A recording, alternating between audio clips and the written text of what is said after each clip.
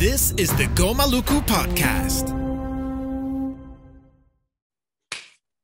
All right, Aleksey, thank you so much for getting full disclosure so that you know. I started this podcast literally to get people for people like you, inspirational people that like you come across at the UN for years, but like, do you really know them? And do I really know them? And there's so many things that I would like to pick people like you the brains about, but we don't ever have the time because, man, you've grown you're a lifetime activist for one, but you've grown into the movement, which is quite a remarkable journey if you think about it. And it's only just what I see. Youth caucus a little bit, and then boom, MRIP, and boom, now Permanent Forum. Like, I'm not. You should not be surprised. Actually, I asked around a little bit. All right, I'm having Aleksey on the podcast, and any questions, or is there anything that you would like to know? And I kid you not, 9 out of the 10 responses were like, I'm totally starstruck by Aleksey in terms of like how he handles himself, how he moves through the movement, helps the movement. So, man, you got fans. You have a lot of fans around the world, my friend. So I want to start off with a compliment, of one of the many compliments that are coming down the road. Yeah, which makes me wonder, as in, like, for people like yourself, sources of inspiration, motivation for other people as well. Yeah, what is? You don't have to dive deep into this, but I'm fascinated by like why people do what they do, and what is your drive to do all this. And you don't have to answer right now, but I think throughout the conversation we'll get to it. Yeah, I think this is a long-winded way of me saying welcome to the podcast. How are you doing, my friend? Thank you, Ghazali, and I'm honored and very pleased to be here on your podcast. I know I have a lot of people following it, and it's for me, it's also a very good way to reach out those people and have a conversation, even if it's not a direct interaction. But still, I know many people will listen and will mull over those thoughts that we will present here. And then, as you said, so I have friends, you have friends, a lot of friends around the world, and all these people, all of them are very important for the movement. So it always it only makes sense when we are working together as one, as a movement. And so yeah, I'm really I'm starting off with the compliments as well. I'm really amazed of what you have done for the movement. I saw you presenting at the General Assembly on that very important, most important podium probably in the whole world. And this is something I haven't achieved yet.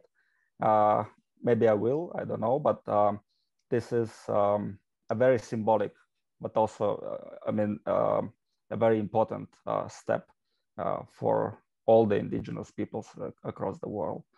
So as you said, I have grown. Somehow I attended my first meeting at the UN was 2010, when I literally couldn't speak English very well. So I had to rely on DOSIP's interpreters' help.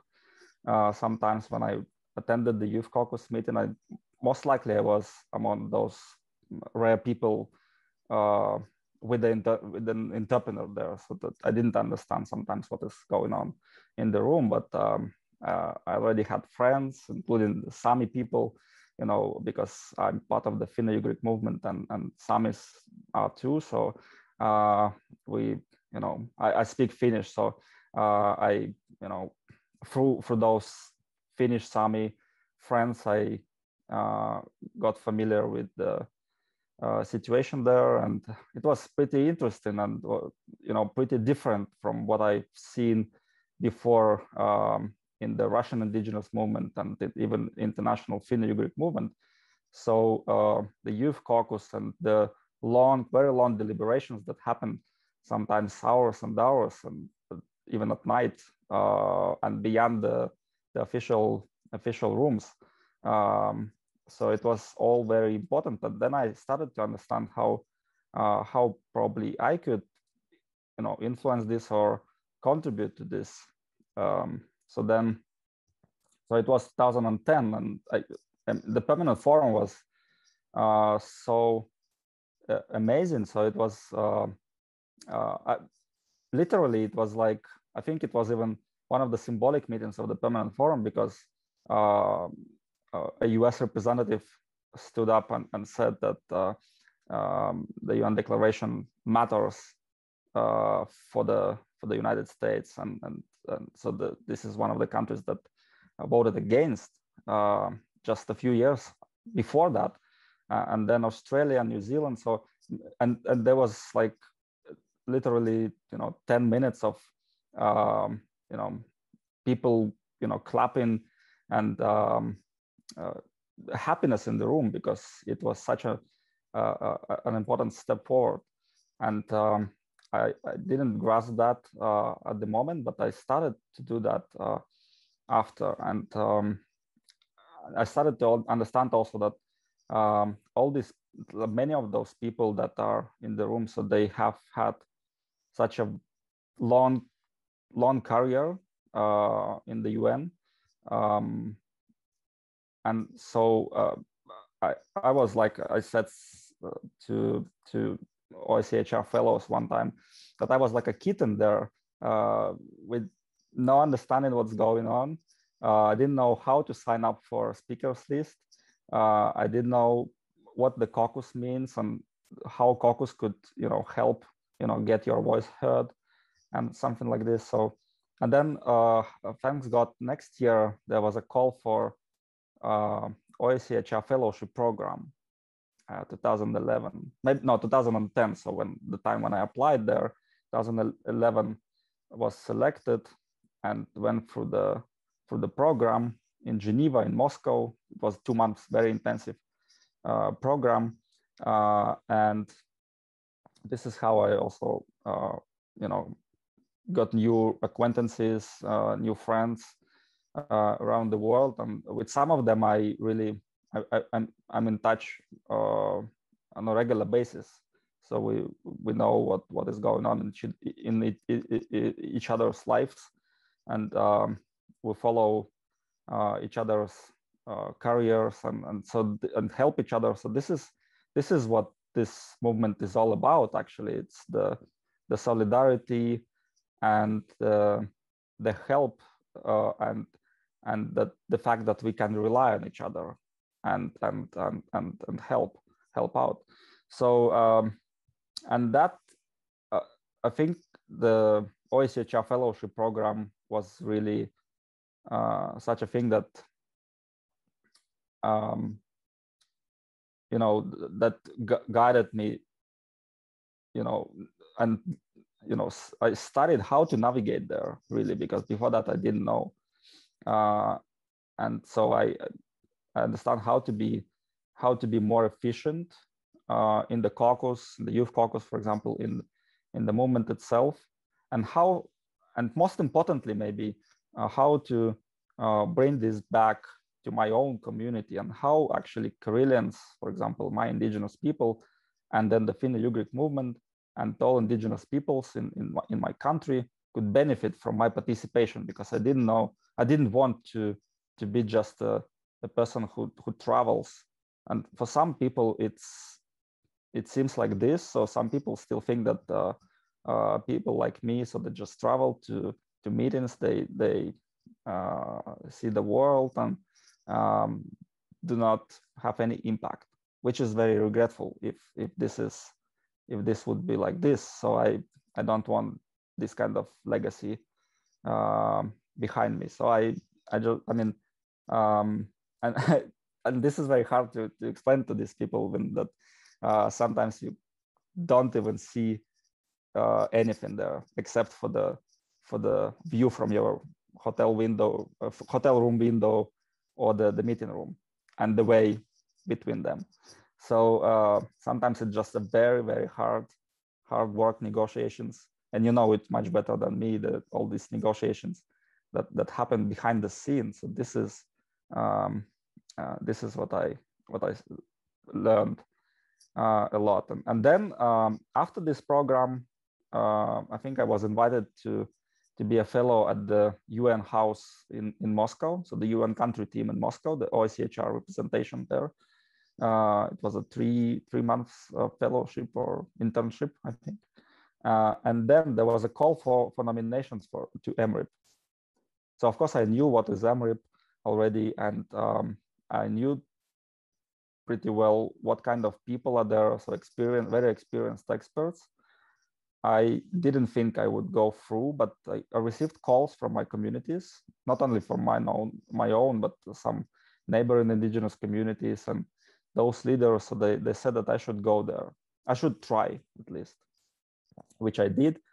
And unexpectedly for myself, I was selected. And I think there was a logic behind that. And it was also in the explanation note from the 5 ambassadors that did the review. So they said that there is a need for a generational balance in this. That was a still fresh body. It is still. So there was a need for that kind of intergenerational interaction, and this is really true. So I was like probably the youngest person there in MRIP, and surrounded by, I would say, mastodons of the indigenous movement. So people who really know everything, every single seat. Chief Littlechild, for example, so he knows every single seat. He sat at every single meeting, like since 70s, right?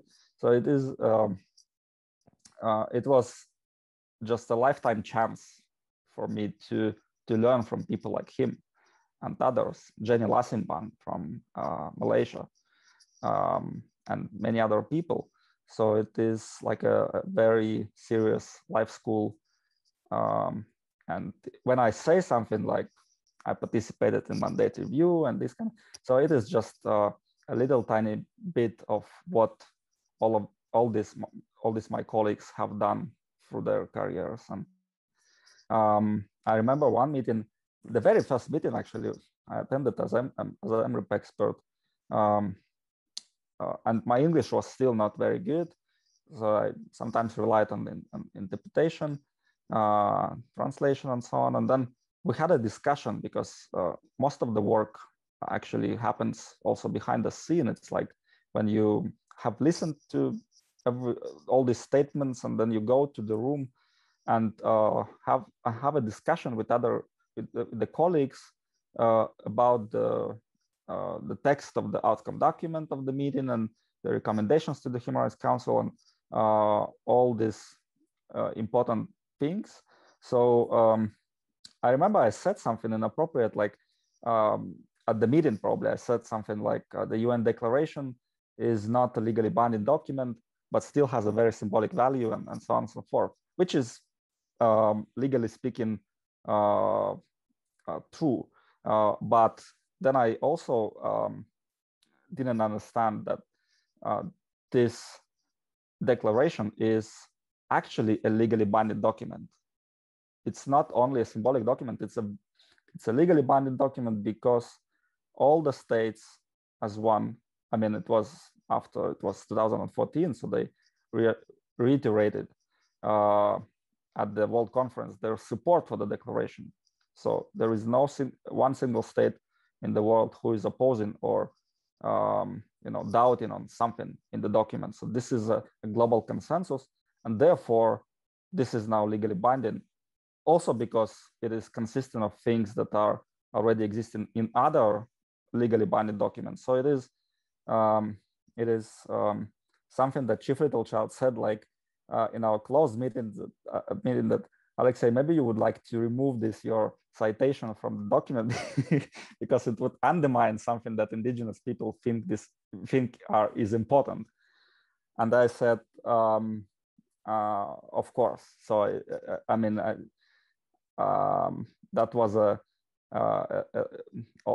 lesson I learned at the very first meeting I attended as expert. And so I understood then that there will be a very long way towards the real expertise. And so I understood that I have the responsibility, and I have to learn really from those people, and I have to do my best to, not to just sit down there and listen and speak sometimes things that I think are important, but I should be very mindful of the real real goals and real matters that indigenous peoples think are important when they go to UN. Thank you so much, Aleksei, for laying that out. Especially the last part, not everything, but especially the last part when you talk about you have an idea or you said something and you're in the most positive way, you receive feedback, right, from Chief Littlechild right now, that you have that, how should I say it? Is that humility? Is it what is it that you made you say, like, oh yeah, sorry, I'll review that. As I know that a lot of other experts, or there are people, not experts, people that will cling on to a certain to their position or to their perception of things. And I don't know, like the way that you explained it, and thank you so much for explaining like the behind the scenes a little bit. Like how should I say it? I want to say this. I'm impressed by the way that you handled that particular situation. Given that you have,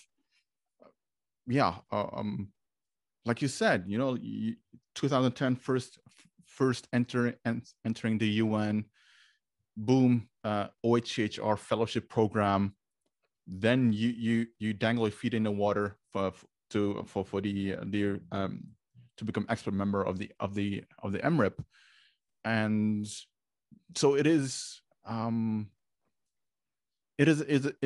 a path that a lot of other people would take 10, 20, maybe even 30 years to do it. Again, impressed, very much impressed. And also eager to learn. How did you actually get into? How did you find out about the fellowship program? Because you use caucus and you try to get through the motions, try to understand what it is. How did you come into contact with the fellowship program? Yeah, so I specifically, because I attended this permanent forum session 2010, so I think I learned about many things happening around at that meeting, but also I specifically looked up information that is relevant to the Finno-Ugric movement, because at the time I was the president of the International Youth Association of Finno-Ugric Peoples, that was uniting around 40 NGOs of Finno-Ugric peoples, not only indigenous but Finno-Ugric. So And I had a goal in front of me to, to get to integrate our movement to the international movement, because I think we at that time in Russia we had a very difficult situation in terms of the recognition of our work, and so we as international organization started to receive bad kind of feedback from the government, that so so they started to exclude us from processes. And I thought that this international movement and integration would be for us a way to get heard.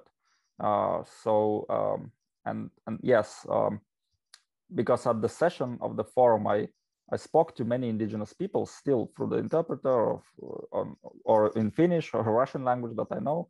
So and then some of them mentioned this program, that this is a very powerful instrument. So then I just applied and was successful in that process. So and I'm really happy that I went through that, because it is I mean, at least this Russian-speaking component, I think it is one of the strongest components, because it has 1 month in Russia, in the Russian University of Friendship, that has a very strong department of law, international law, whose chair, Professor Abashidze, is a long-term expert of some human rights bodies, treaty bodies, Human Rights Committee, I think. And we had an intensive 4 weeks session in that university, and then we went to Geneva already knowing many things that will happen, but that was a very good practice, because we kind of interacted as one group, so not only Russian speaking but also French, English speaking groups and Spanish speaking groups, so all together, and we lived in a dorm, I think. It was a Mandat International, such a place.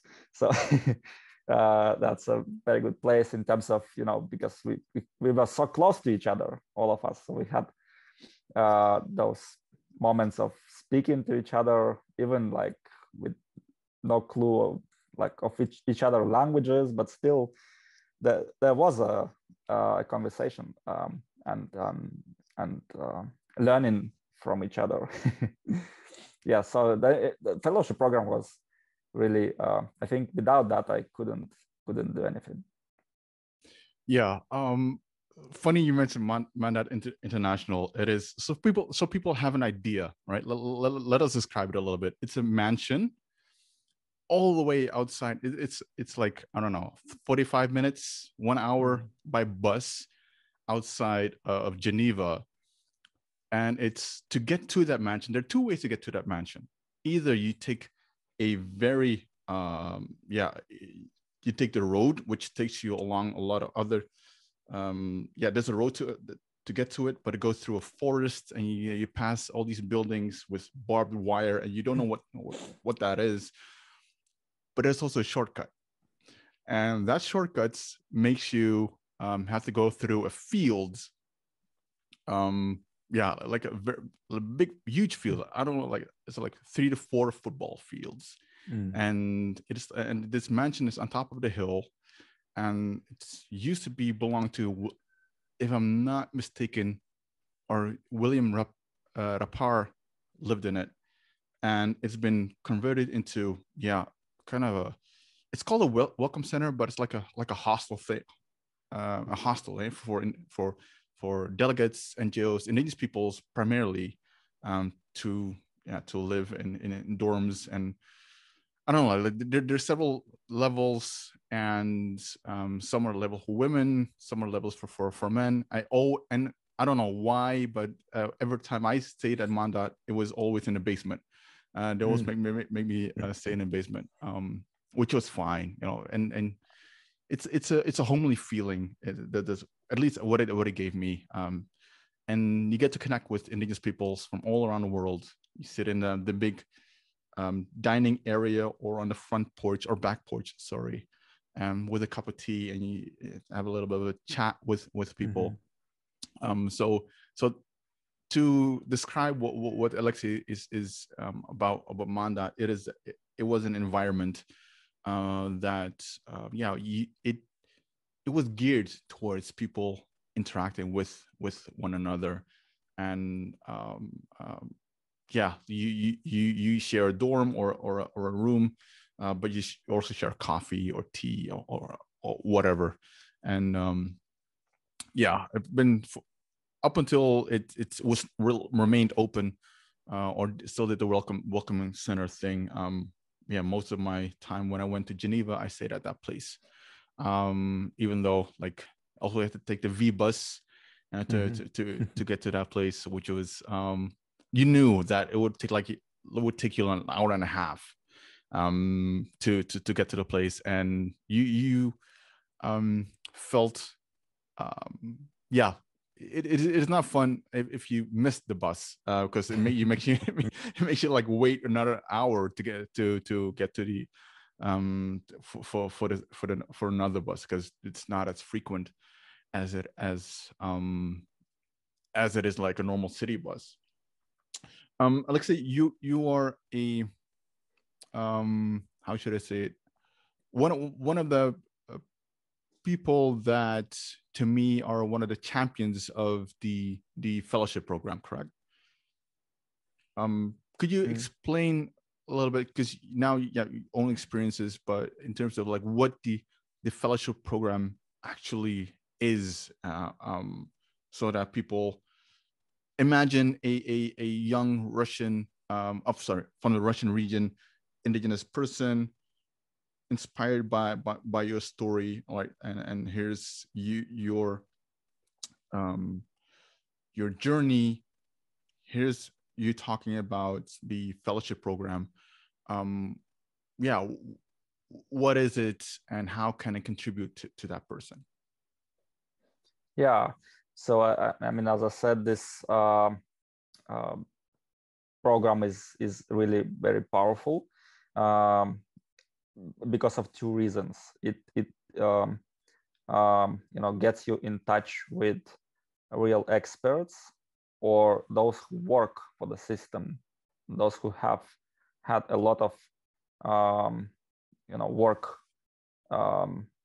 in the indigenous movement. So and also because of the connections that you get, the network of former fellows is growing. It's very large, and so it is also a good way to interact with governments, because I mean, we had, for example, in the Russian version of this program, so in Moscow components, we visited some of these bodies that are in charge of indigenous policies, human rights institutions, or ministries, the parliamentarians, and so on. So and the RIPON, of course, the other indigenous organizations in Russia.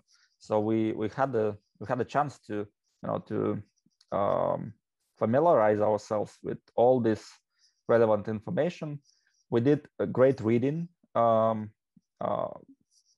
we were given a lot of material to read and to watch and so on. And then in Geneva, it was like a practice, because we had a whole week attending the session of the MRIP, and then it was the last week of the fellowship, and the 3 weeks of also we attended all these different meetings that happened to happen in Geneva, for example, like committee meetings and so on.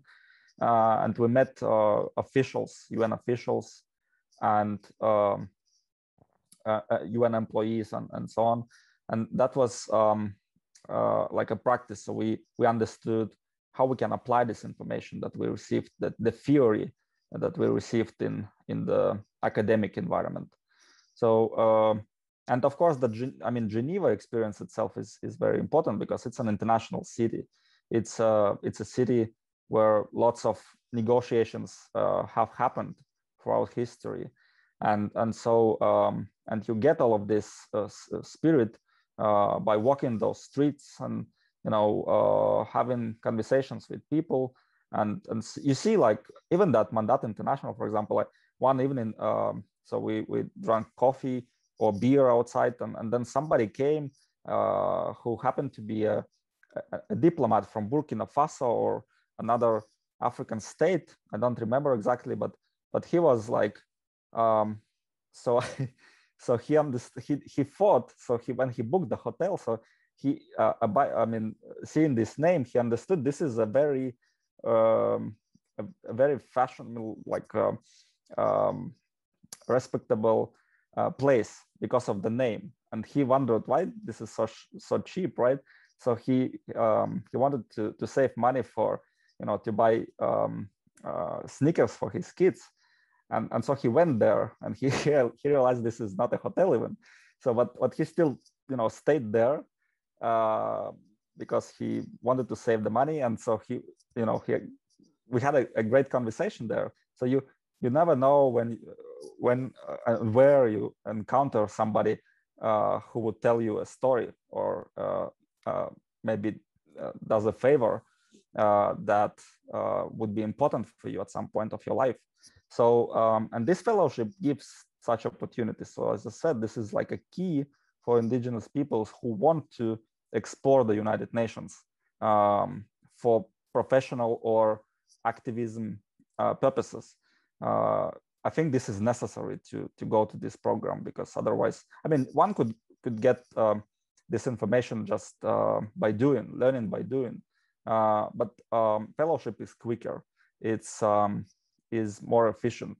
If you go there and get that is already presented.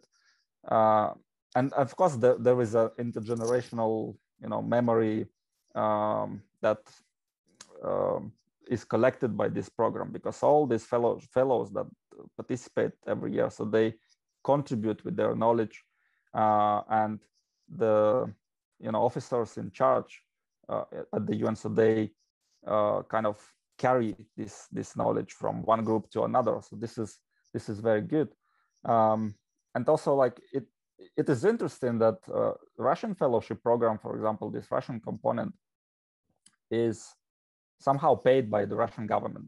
So the Russian Foreign Ministry contributes to the OSCHR with some $2 million, I think.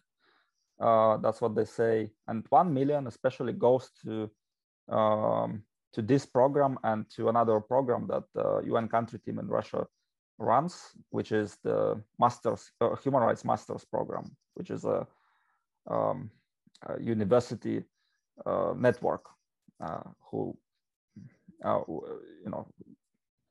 develops professionals in teaches professionals in human rights, which is important. When there was an evaluation last year, I think, of the fellowship, and so they asked different questions about this impact of the Russian money, whether this money goes with some substantial influence. And my answer is simply no. I personally haven't seen any stuff like that. So I haven't seen any influence, but the opposite took place. So the Russian, when I asked, because I was wondering why a government would pay for this kind of program, so they kind of develop a group of people that would oppose them possibly in international arena, and argue with them, which takes place sometimes. And they said that it is important for the government to have qualified counterparts on the other side of the table, which I really value. This is so important, because if the government understands, and I think that not all of the people who work for the Russian government understand this pathos of this, right? But in the foreign ministry, there are people who understand that. At least that's good. So it is very important for the government to understand that they need a counterpart to discuss things. And the more developed, the more qualified, the more knowledgeable that those people are, the better for the government itself, because it is a real dialogue then, which could lead to good decisions and good solutions, not only for for all sides, for all who participate in that dialogue. So, and I think this program is about dialogue too. So, I mean, not only about knowledge, not only about experience, but also about dialogue.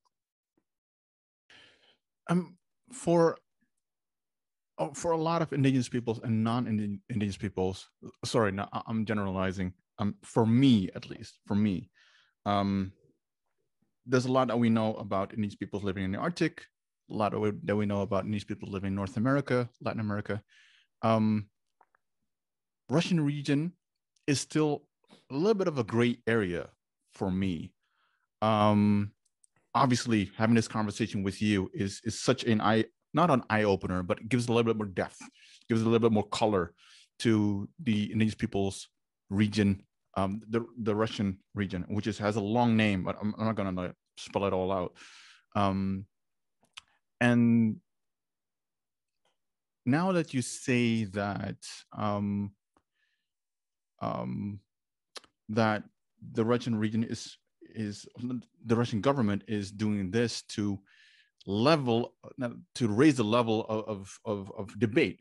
Like, I think that it's such a good idea, I would say, and raising the level of debate is I don't know,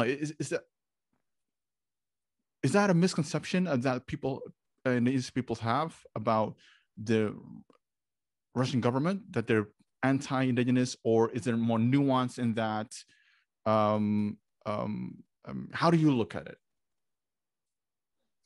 Yes, I mean, it is very complex, actually, as probably every single country is very complex, and Russia is very complex too, not only because of the vast territories, and actually, so this region that is separately named, Eastern Europe, Russian Federation, Central Asia, and Transcaucasia, but still many people who live in the Russian north, for example, so they have a double mentality, I think, because they belong to this region, and this is because of their belongingness to Russia as the citizens of this country, but also they are they're living in the Arctic, in those high north latitudes, so they live there, and they also have the Arctic mentality, so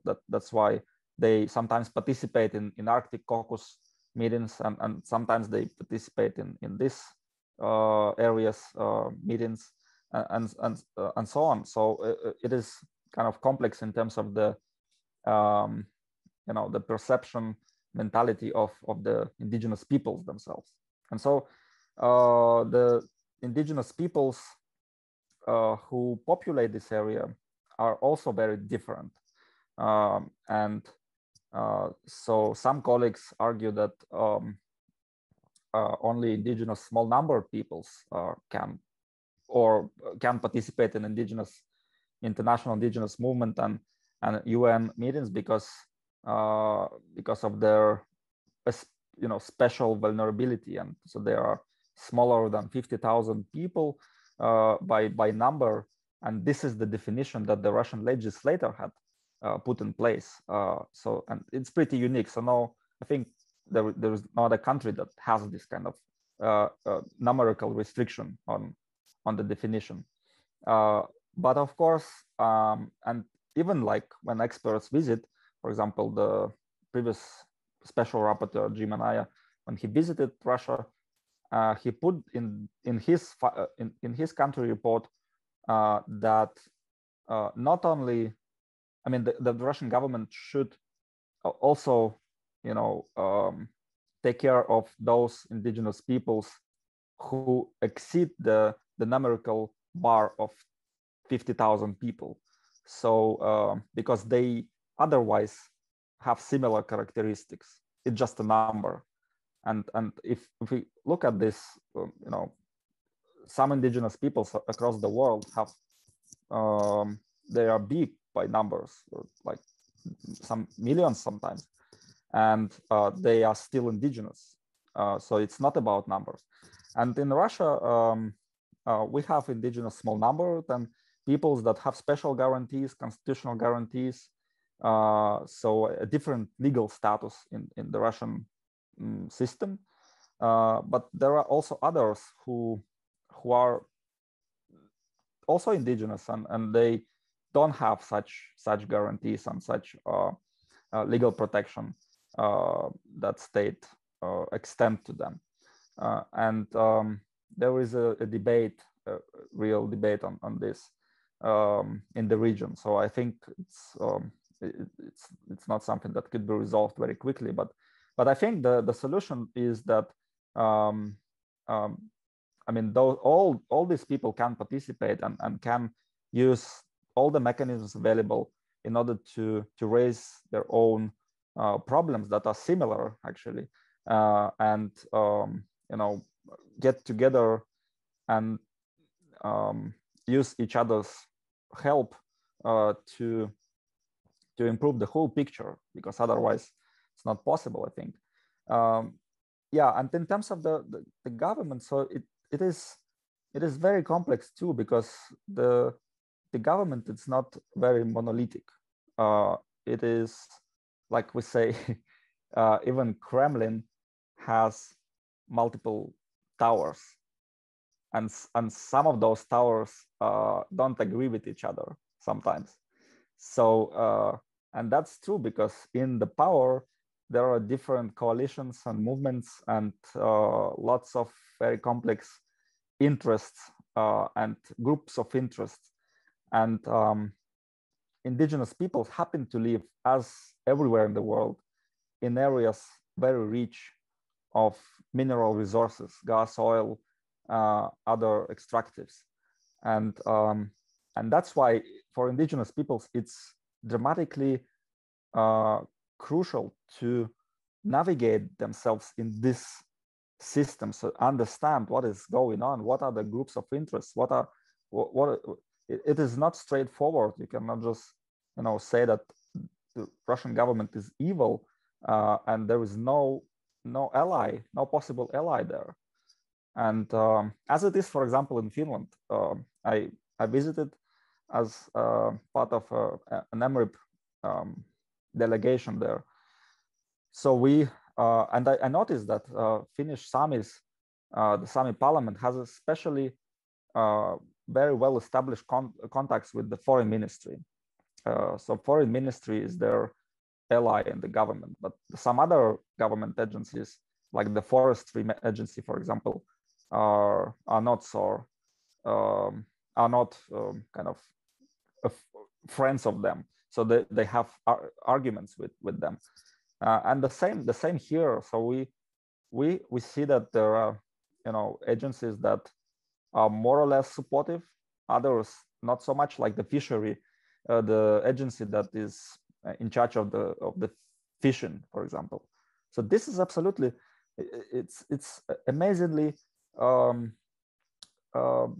strangely stubborn. So they don't even if they, it seems like they understand, but they seem not understanding that what indigenous people even demand and what is written in the law, that so they have to have access to fish and to food, and this is part of their systems, so food systems, and this is guaranteed by law, by constitution, and they still don't understand that. They still set in place different obstacles for indigenous peoples to fish, to get access to these biological resources, and exercise their traditional way of life. And they say that so indigenous peoples have so many communities, there is not so much fish there to satisfy all of them. So I mean, this is beyond the beyond the beyond. I mean, it is not even possible to criticize because it seems like the level of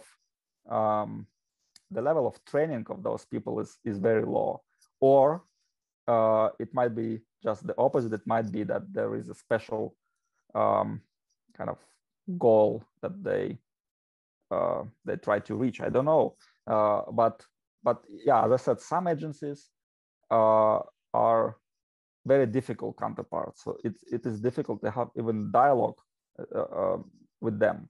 But some, yeah, I mean, the foreign ministry is pretty flexible in terms of having conversation, and I mean, for obvious reasons. So this is their kind of diplomatic role, and there are some other, like the Federal Agency on Ethnic Affairs.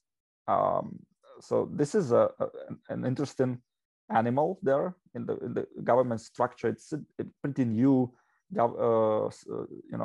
pretty new body, and sometimes not consisting of qualified people, but some people are qualified, and we could rely on them. And it is at least possible to have a conversation. I remember one time at the Permanent Forum, I came there as I was still on MRIP, I think. And there was head of that agency, Mr. Barinov, Igor Barinov. So he was the head of the Russian official delegation. And he made a statement and disappeared from the room. And as did all of his people that followed him, like from the delegation. I don't know what was the program, but I came to the foreign ministry representative there, and I said, like, would it be possible to have a meeting with the head of the Russian delegation? So I'm a UN expert for 5 years already, and haven't had a chance to discuss with such people. Not in Moscow, not because I don't live in Moscow. So, but also here, and this is exactly the place where these conversations must happen. And they said, like, oh, that probably would be so difficult. He has a very serious, very packed program. So, like, what kind of packed program he has? I mean, this is the Permanent Forum. He's the head of delegation to the Permanent Forum. He must be here. So next hour, I received a call from the aide to the head of the delegation, and they wanted to set a meeting.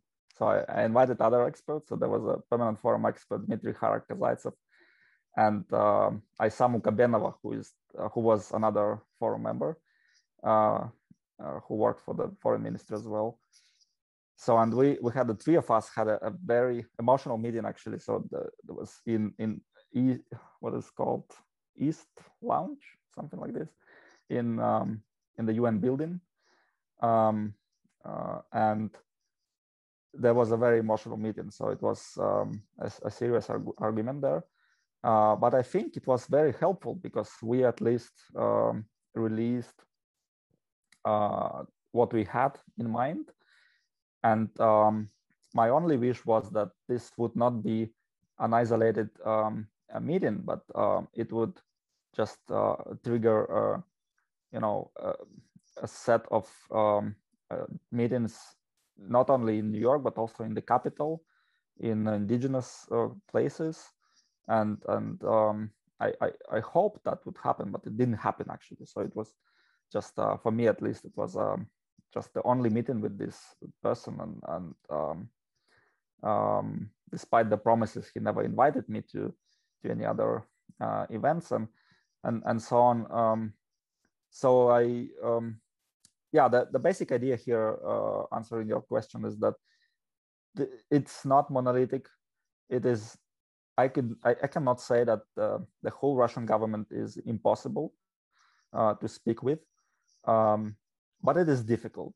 It is, honestly saying, it's difficult, even if sometimes when we speak about the declaration, for example, I know many people, and not many, but some people reiterate all the time that Russia, doesn't recognize the UN Declaration of the Rights of Indigenous Peoples. I think it differently. So Russia didn't vote for the declaration. So Russia abstained. And the legal position, because I asked the foreign ministry, why don't you want to do the same as the US did, and Australia and New Zealand and Canada did? And that would be just a moment of pride for indigenous peoples of this country. So we will stand up and clap, and there will be just a moment of pride, and it was such a symbolic thing. And they said that no, Russia wants to follow very strictly the procedures of the United Nations. So there is no such procedure at the United Nations to reconsider the vote that was given at some point. So this is a very old school conservative diplomatic position by the Russian government. And yes, I said like, okay, but I still think that after 2014, Russia is no longer among those abstained. Russia has joined the international community, signing the outcome document of the World Conference. So, and since then, Russia is part of this global consensus. And that's why I think, we should not reiterate all the time that Russia doesn't recognize. We should say Russia recognizes, and we should use the UN Declaration as a reference in our domestic advocacy, in courts, everywhere, because Russia really recognizes. And as one diplomat said at the 10th anniversary of the UN Declaration in the Human Rights Council, Russian diplomat said that UN Declaration is considered as a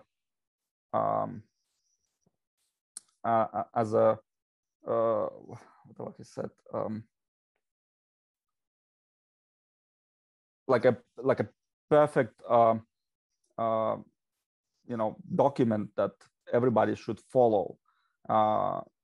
Yeah. So, and this is simply what I think we should have in mind when we deal with the Russian government. Such an interesting insight into the Russian dynamics, I would say, at the UN and also domestically. Do you see a difference between the Russian government in Moscow as well as the Russian government or at the permanent mission to the UN? And do you approach them differently, or is it? Sorry, do you also approach them differently? Yeah. So there is a difference in terms of they still represent the same country, but sometimes I think that those people who work for the mission, so they have more understanding of the international law and all these conversations that happen, all these processes. So they, it is easier to deal with them because they understand the matter. They understand the consequences for the Russian, for the prestige, for the Russian image on international arena. So they understand the nuances because they have been sometimes part of the negotiation and so on.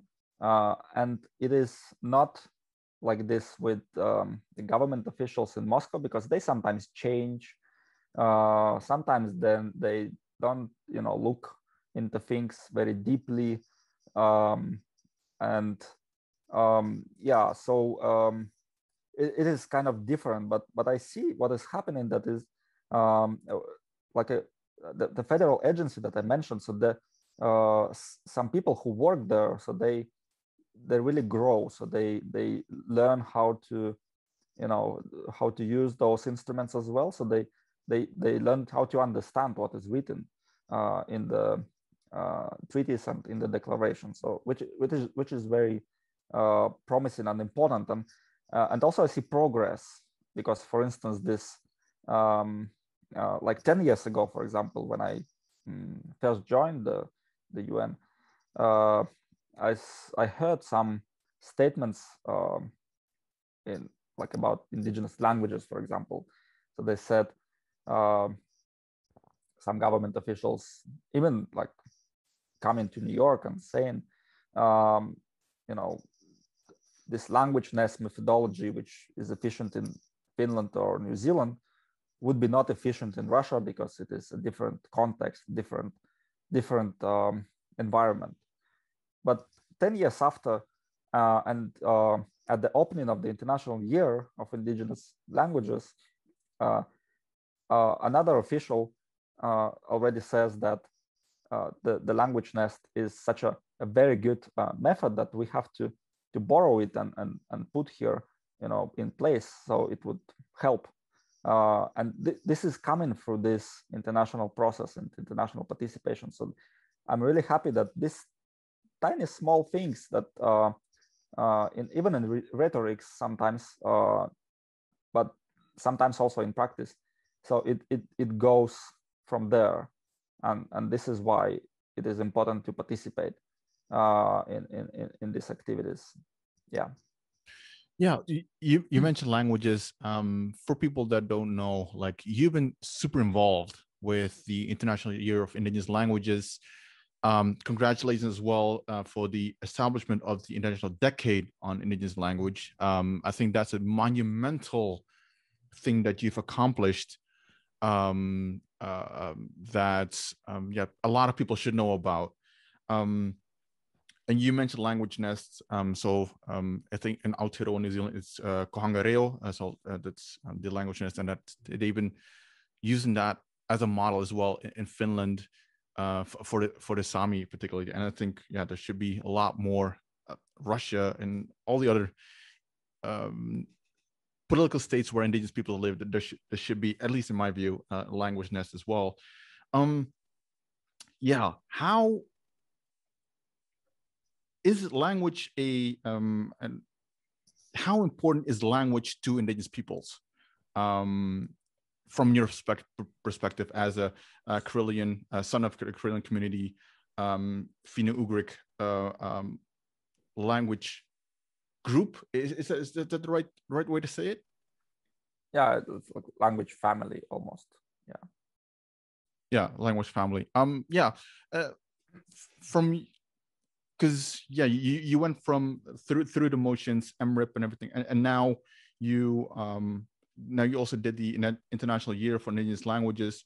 Yeah, could you give us an idea how that process went and towards the establishment of this decade, and maybe start with like how important language is, according to you, for Indigenous peoples?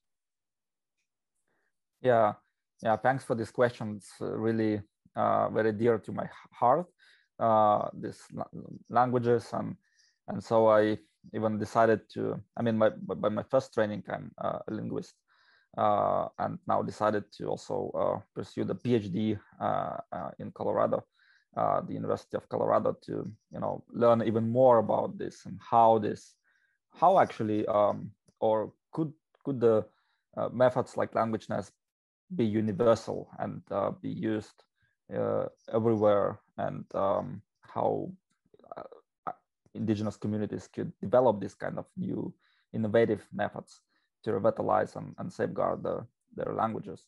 So languages are so important. I think in Finno-Ugric movement, for example, languages are, I think, top priority. So it is #1 priority.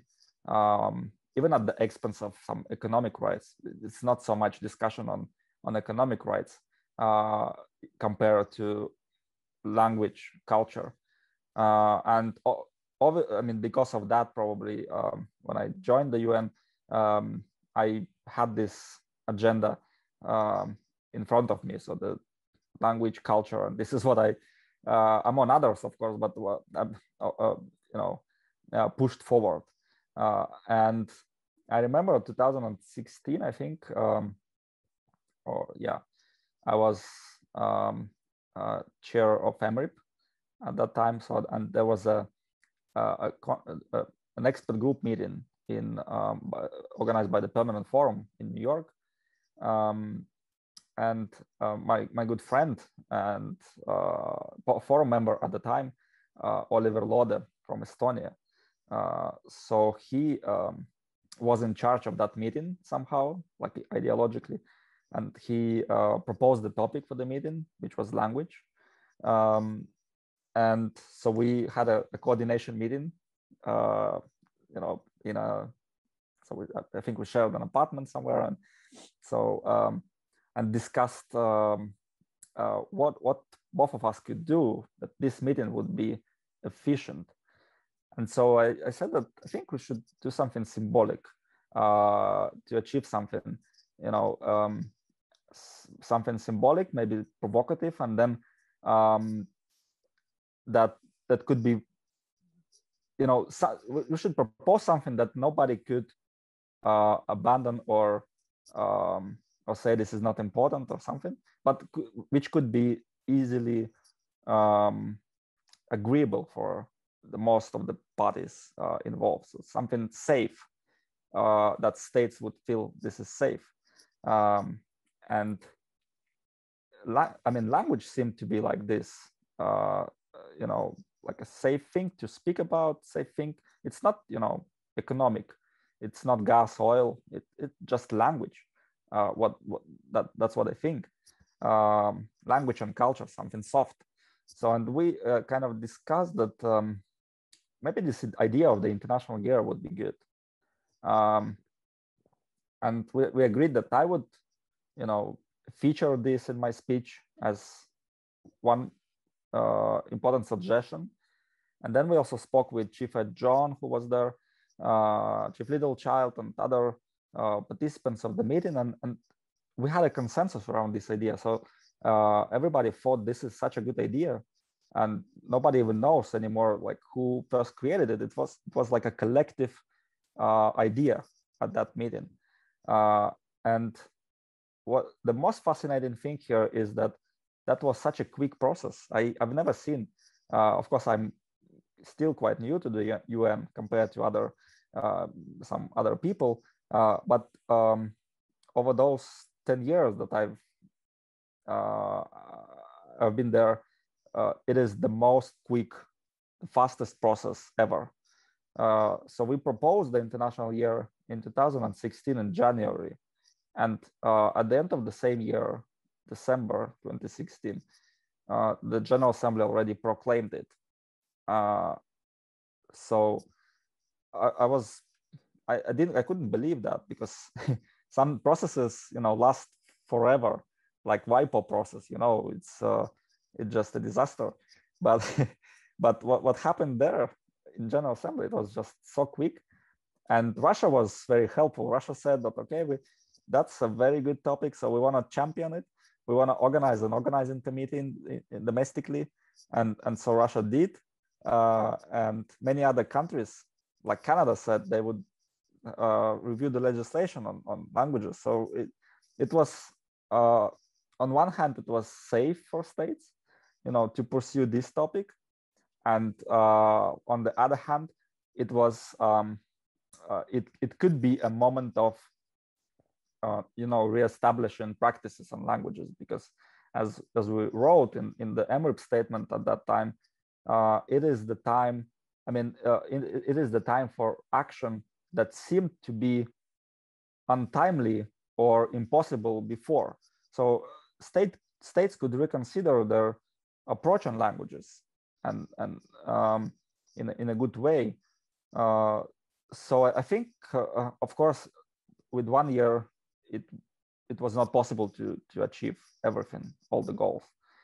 But what happened is the very serious awareness raising campaign about the critical loss of languages, about the problem itself, and the challenges and the, you know, kind of so the doubts that indigenous peoples had about this year, and rightfully had. So they were kind of eliminated by the practice itself. Because, I mean, some people said, I think, that this International Year of Language, of indigenous languages, could shadow the more important topics. For example, the, you know, economic rights and traditional livelihoods and so on, because everybody would speak about language. But we found a good way how to go around it. So we just linked languages to all other rights, which is true, because languages are all human rights are indivisible, so they are part of the same system. So You cannot just speak about languages and not speak about culture, traditional livelihood, and land rights even.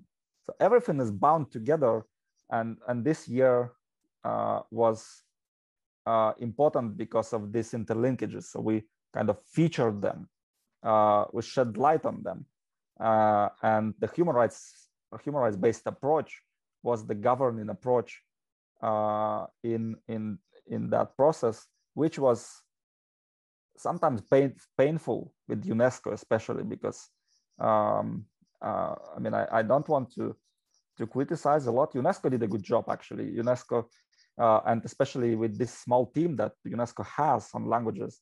Irmgard Kasinkaita is a central person there. She's, you know, and her small group of colleagues, they just do such a good job in terms of, you know, pursuing this in the system. But it is difficult with UNESCO sometimes because languages is not a priority for them, especially indigenous languages. And indigenous peoples, so to say, is not a priority either for this pretty conservative French-based organization, right? and the fact that it is in France has a lot of impact on it. That's right. So and that's why we. I mean, another goal, another achievement of this year was to, you know, to turn a little bit UNESCO to our direction, to the indigenous direction, and then the idea of having a decade, I think it's very important because now we have 11 years with the preparations and follow up, and even more than 11, to really focus on languages and what is around languages. So simply everything about indigenous peoples. But I think the main goal here is to have a plan. So the year was about awareness raising, and the decade is about action. So we have to have a plan on every single dying language or language in danger, because situations are different. So there should be a good cooperation between scientists, indigenous activists, practitioners, teachers, governments, business, around having a plan and then implementing that plan. Before I move on, because move on to like the specifics of the decade, because I'm intrigued by it. There's something that I need to know from you. While you were chair of the MRIP, I've been observing you. You're my friend. I'm impressed. And you became MRIP member, then you became chair, and there's something that I noticed about you, and I just want to know if I'm right, or I'm just making this up in my head. When you speak, obviously you speak in Russian as a chair, because this is a crossover between languages and diplomacy. So when you speak as a MRIP chair, I hear you speak in Russian, but you keep your earpiece on. And sometimes I hear you interrupt your flow a little bit, and which makes me wonder, and this is my assumption, and it is all up to you to either say like, Ghazali, you're wrong, or like, yeah, there's some truth in there. It's what I made up in my head was that you actually listened to the English translation to see if it catches up, or if the translation is accurate. That's what I made up in my head, because I watch you as a chair. I see you speak, and I see the motor, you know, like what you do, and you see I hear you slow down a little bit. My Russian is as good as my Chinese, so I don't know anything about Russian yet. But I hear you like repeat some words sometimes, or change a little bit of the tone. So which makes me lead to that preliminary observation that you pay attention to the translation. Yeah, I just had to ask you, is it true, or am I just making this up?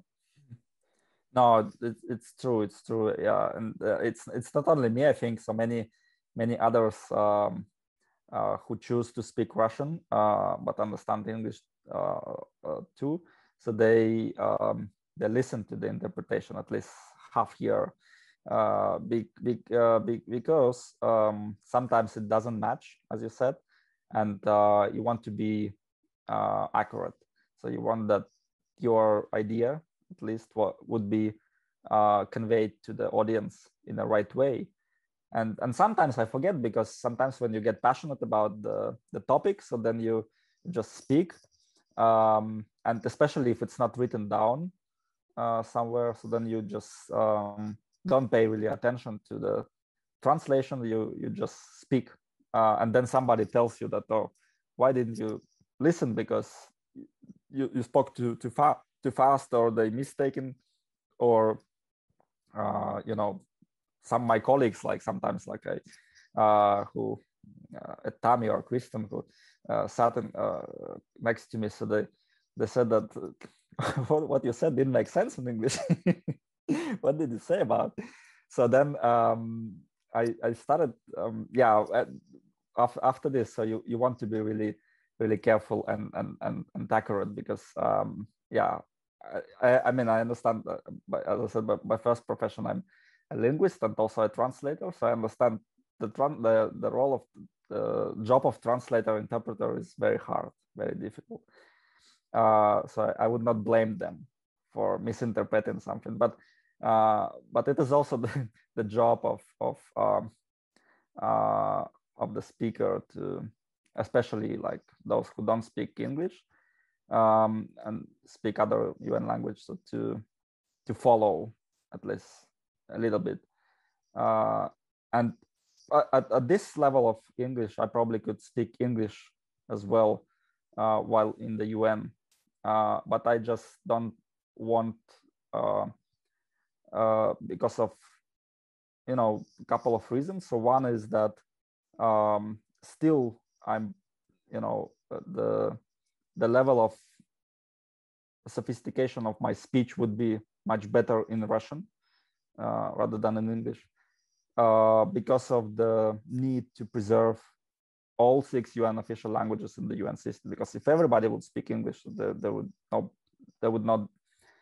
be no need for other languages, which are lingua francas for so many millions of peoples. And it is important for my constituency, for the Russian indigenous peoples, to see and to understand what I'm saying. So it would be, you know, kind of ethically problematic probably if I just switch to English and speak all the time English. And I received this kind of complaints on Facebook when I used to post, you know, something on English all the time, in English all the time.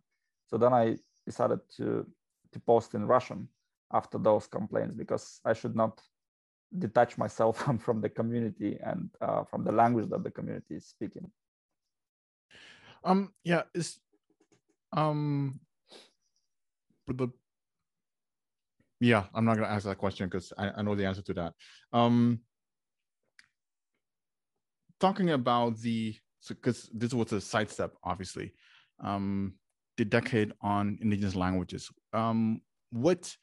What do you envision about what it entails, what it can do for indigenous peoples, the Finno-Ugric language family, the Karelians, but all the other indigenous peoples around the world? What would you like to see come out of it?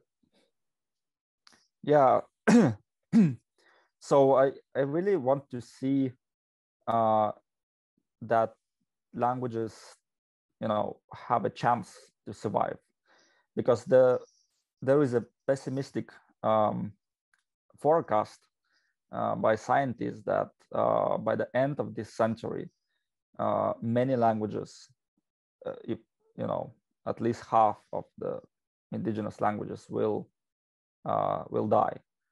And I don't want to to be a witness of this process.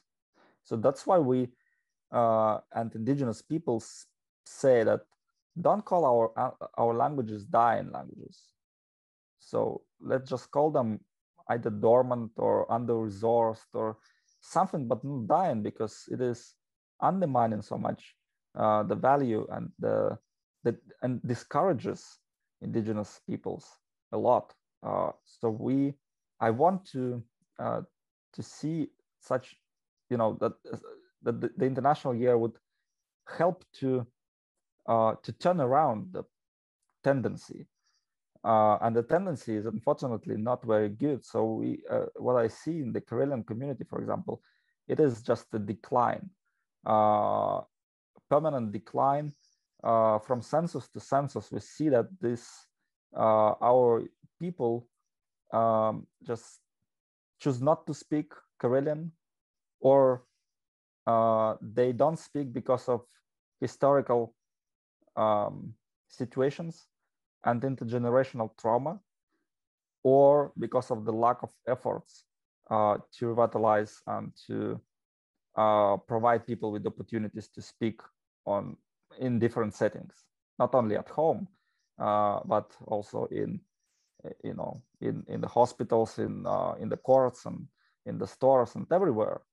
And the efforts that sometimes we see are very symbolic, just symbolic. So they for example, decide to, in my city now, it is very good, actually. I have nothing to say against that.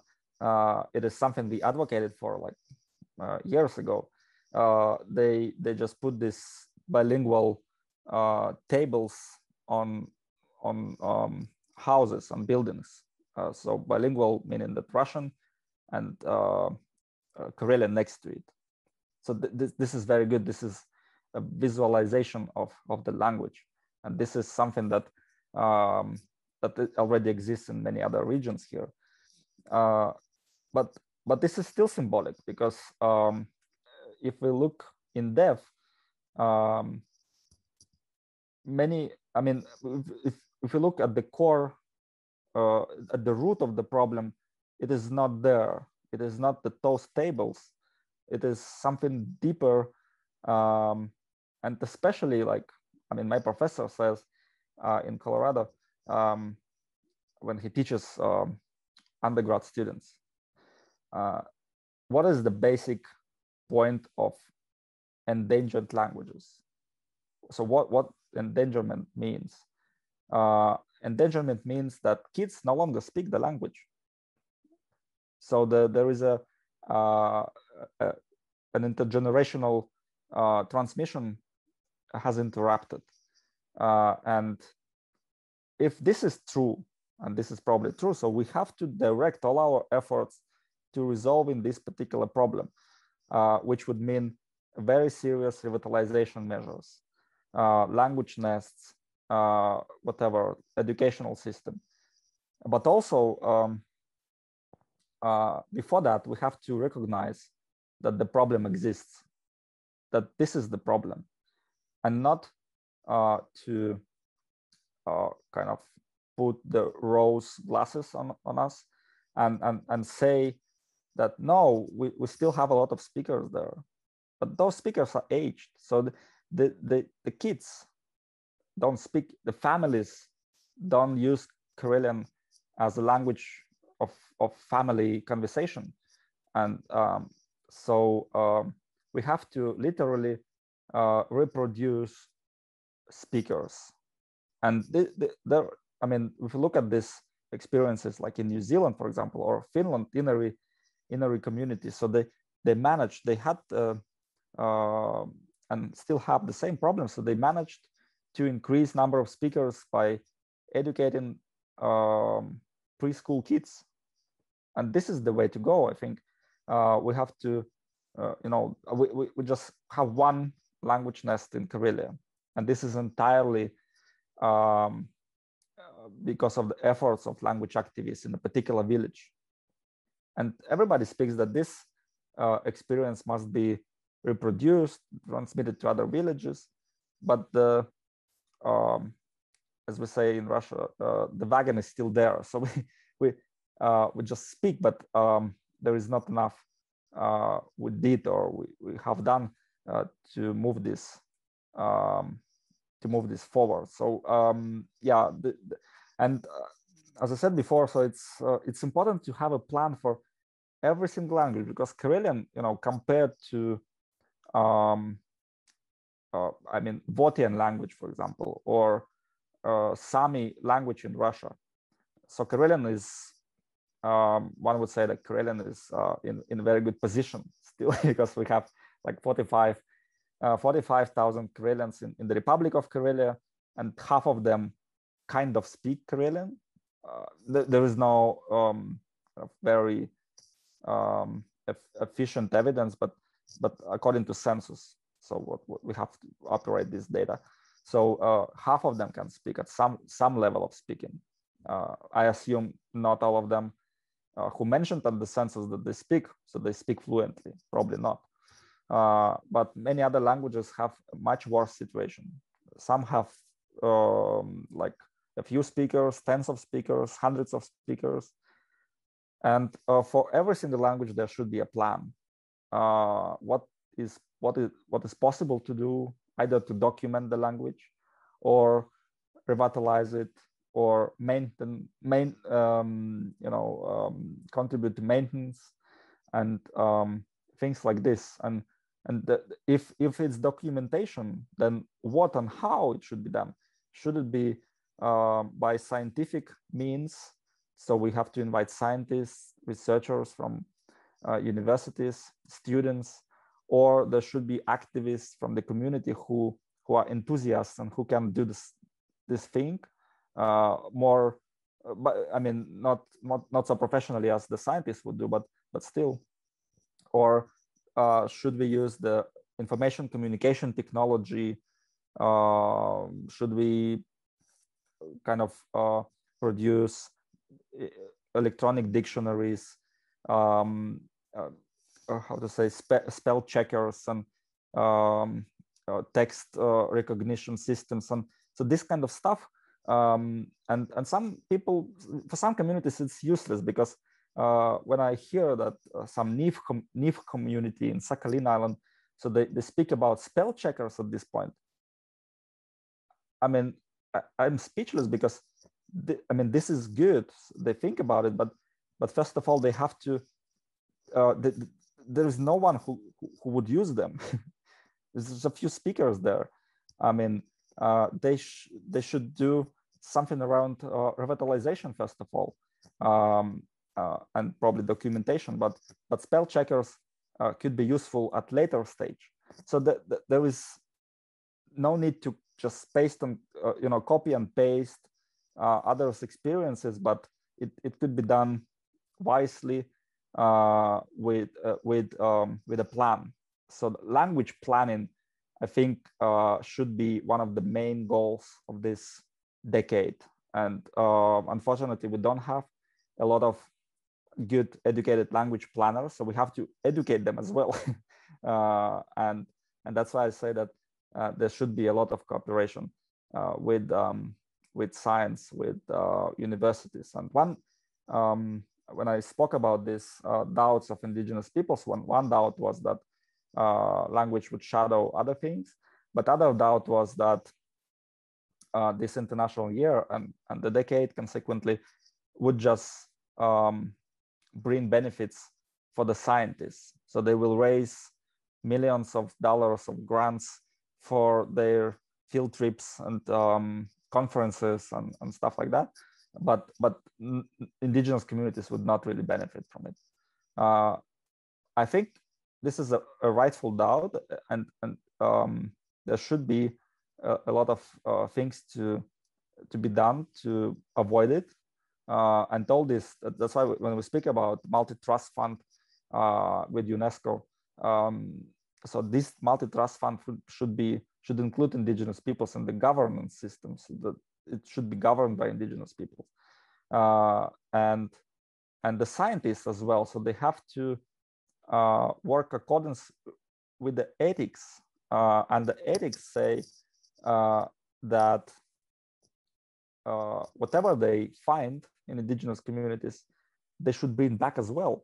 So it's not like they come, just extract things, and then they research in their offices, and then they produce a paper, get awards and another grant, and indigenous communities do not get anything from that.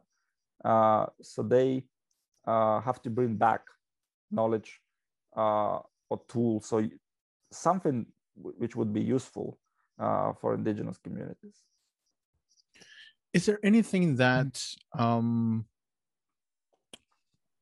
that what is happening in the Karelian Republic to revitalize or strengthen languages of the Karelian and the Finno-Ugric language? Is there anything that you're doing so that I'm asking so that people have an idea of what they can start with, or how to look at things in terms of activities to revitalize or make use of the decade of on indigenous languages, aside from language nests, obviously?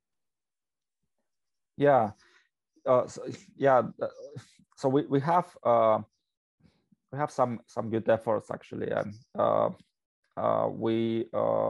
was happy to be part of a project that is called Sana. Sana is word in many Baltic Finnish languages, which Karelian and other Webs and other languages belong to. And in the Sana project, the long name was something network creation of a network to revitalize and safeguard indigenous languages in the Baltic Sea area. And so in this project, we looked into 3 elements. One was capacity building. So we simply wanted to, to educate language activists. So there are language activists, but who have a lot of energy and passionate about this work, but they sometimes don't want how to move forward, and what they can pick on, and what is the source of psychological wellness for these activists, because sometimes they have a fatigue from this work and they don't feel it's going well, and so on.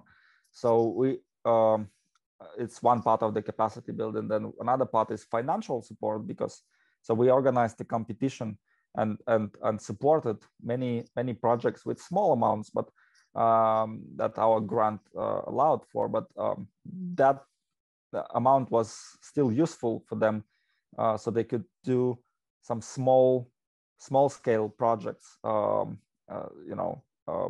scale projects in their communities. And then we also found those topics that are kind of interesting for indigenous peoples, for example, and which would be interesting also in terms of language learning, for example. Like one idea was this cuisine, so the food and how to cook and this kind of stuff. So we organized events and courses, on video courses on cooking, with using the vocabulary that is relevant, and so it is kind of interesting and encouraging. Yeah, I think the third element was collecting best practices. So we collected those best practices, published them, and these are ready for transmission. So one good practice not from Karelian community, but from Moldovan community, which is south of Moscow. So and they still have, I think they have like 800,000 Moldovians in the country. So it's a bigger community. But the language problem is almost the same as Karelian. So the intergenerational transmission is very poor. So they, the two activists that, one teacher and one, I think another one was or is just like a photographer or something. So they got together and they had an idea to create a movie, first ever movie in that language. Nobody listened to them. Nobody wanted to pay money to this project because it seemed like too avantouristic and so on. And so they, just two of them, so they, you know, took roles of director of the movie, producer, actor. So they hired more actors, but they also played the, you know, performed as actors, and they found costumes, and so they did the movie. They spent 2 years and they did a movie. And after that, when the government also saw the movie, so they said like, why didn't you ask for money? So they said that we asked for money, but you didn't believe in us. But now they thought that, yeah, this is such a great movie. So they started to popularize it and really wanted to participate. So that was another good example. And in Karelia, in terms of documentation, for instance, so there is a the Language Institute that collects all the texts and produces a language corpus that is important for further scientific, but also more practical, technical issues, like I said, the spell checkers and language dictionaries and so on. So this is going on, and then a group of activists translated the Russian social media of Contact. It's like analogous to Facebook. So they translated its interface into Karelian. Another group started with Wikipedia in Karelian language. So there was no Wikipedia in Karelian. Now it's like around a couple of thousand articles in this language. And somebody produced a cartoon in Karelian. So this kind of things that are important for the youth, so they are, I think this is the way to go, I think, because when the youth sees that this language is not just something their parents spoke or the grandparents spoke, it is something that is could be used in computer. It could be found on the internet. There is a media source in this language, and there is now a multi-language web portal that produces original content. And I think, I mean, I was advocating for this idea for a long time. So we should not just translate, you know, because there was before, like 10 years ago, I saw this in some regions, like in the Mariel Republic, for example. So they translated Russian popular songs into the language and played them on discotheques, and so that was good. So I attended some, and you know, youth was very good, but it was a temporary effect. Then they kind of you know, so they didn't like that anymore, and so the idea here is that, I mean, in order for the language to be prestigious, it should produce some original content, music, science, even, you know, newspaper news, whatever, something original that could not be written or read in another language. So, and that's why this idea of a multi-language portal was important for us. So we wanted that this portal would speak about what is going on in Karelia in these languages.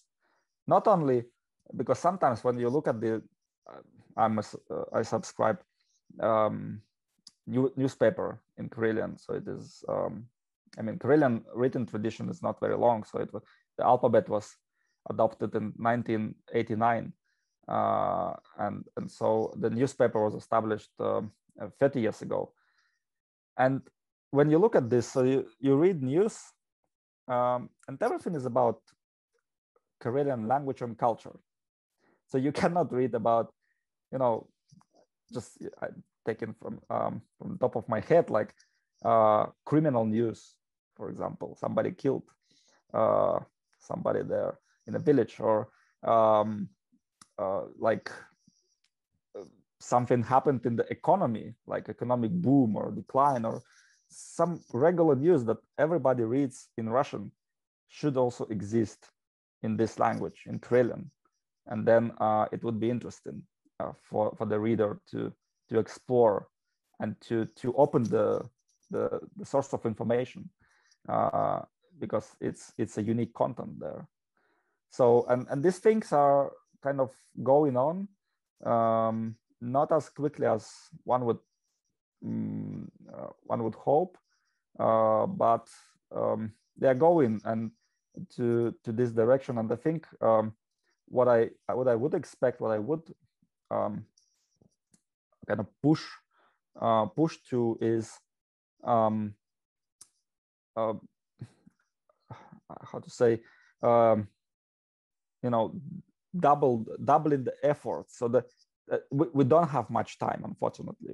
We should not. Sometimes the government say, and some people say, like, oh no, this is, you speed up too much, so just slow down a little bit. We have to establish this now, so we want to think, see how it works, and then like in a couple of years we come to the point that when we have a spell checker, for example, I say, like, no, we don't have that time. So we should really use the opportunity of having still speakers, knowledgeable people, elders, people who know Karelian as a native language, because when at that point, when we have only those who learn the language in school as a second language, so then it's a different situation then. I 100% that we're in terms of languages and everything else, we're running out of time, as in we need to definitely double our efforts. What I gather from the indigenous world, talking to other indigenous peoples, when it comes to language, they also one of the quote unquote sources of indigenous language, or the ways of preserving indigenous language, is through their songs, their traditional songs. How does that fit into this? Like, do you see any way of how to manifest that or celebrate that within the scope of the International Decade on Indigenous Languages? Yeah, that's exactly. I think that's very important. So the songs is very important here, and we sometimes see our Sami brothers and sisters opening different meetings with their yoiks, traditional songs, and other indigenous people. So all indigenous peoples have songs, and this is very important part of their heritage and everyday life. So I believe that this is very important, actually. And in Karelia, we currently celebrate the year, Republican Year of Karelian traditional songs. So this year is declared, and actually we had a UNESCO meeting that was a meeting for the whole region, Russia, Eastern Europe, Caucasia, and so on. We had this meeting and a couple of weeks ago, and it was opened by a Karelian traditional song. So I think, unfortunately, I mean, Karelians also used to have yoiks, especially Northern Karelians. So we had yoiks, and similar to what Sami have a little bit different, but similar idea. Unfortunately, this tradition is now disappeared. So Karelians do not perform yoiks anymore. But these other traditional songs that are they're called runes. There is a whole epic poem that is called Kalevala, epic poem, written by a Finnish writer and doctor Elias Lönnrot in the 19th century. So he collected those Karelian songs. He traveled to Karelia and he gathered those runes, and then he put them together, modified some of them, created some more, and this is how he established the epic poem. So this is not this epic poem is equally important for Finns. It's part of their identity. It's equally important for Karelians because it's based on their traditional heritage. So what we celebrate here is the traditional songs that he collected there. So the Elias Lönnrot collected. So and these are still alive. Unfortunately, not very well, not doing very well, but still alive.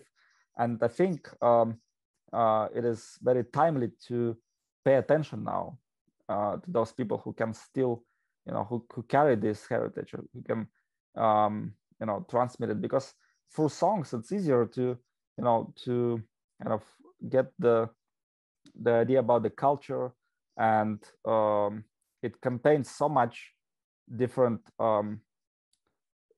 cultural codes and all this mentality of the indigenous people that is important. That it's the songs and the language itself, they codify all the important information about the perception of world by indigenous peoples, the traditional livelihoods, the ways how to develop society, and everything is codified there. So I think it's the right way to do and pursue the language. Is there and this is just my observation, the way that you talk about it with a lot of passion and with a lot of insight, do you think that, and I also sense that we should be doing more 100% about protecting languages. We have a decade now. What should we do as a movement, as an international Indigenous peoples movement? What are the first things that we should be doing in terms of actions and international level, local level? What are your thoughts on that?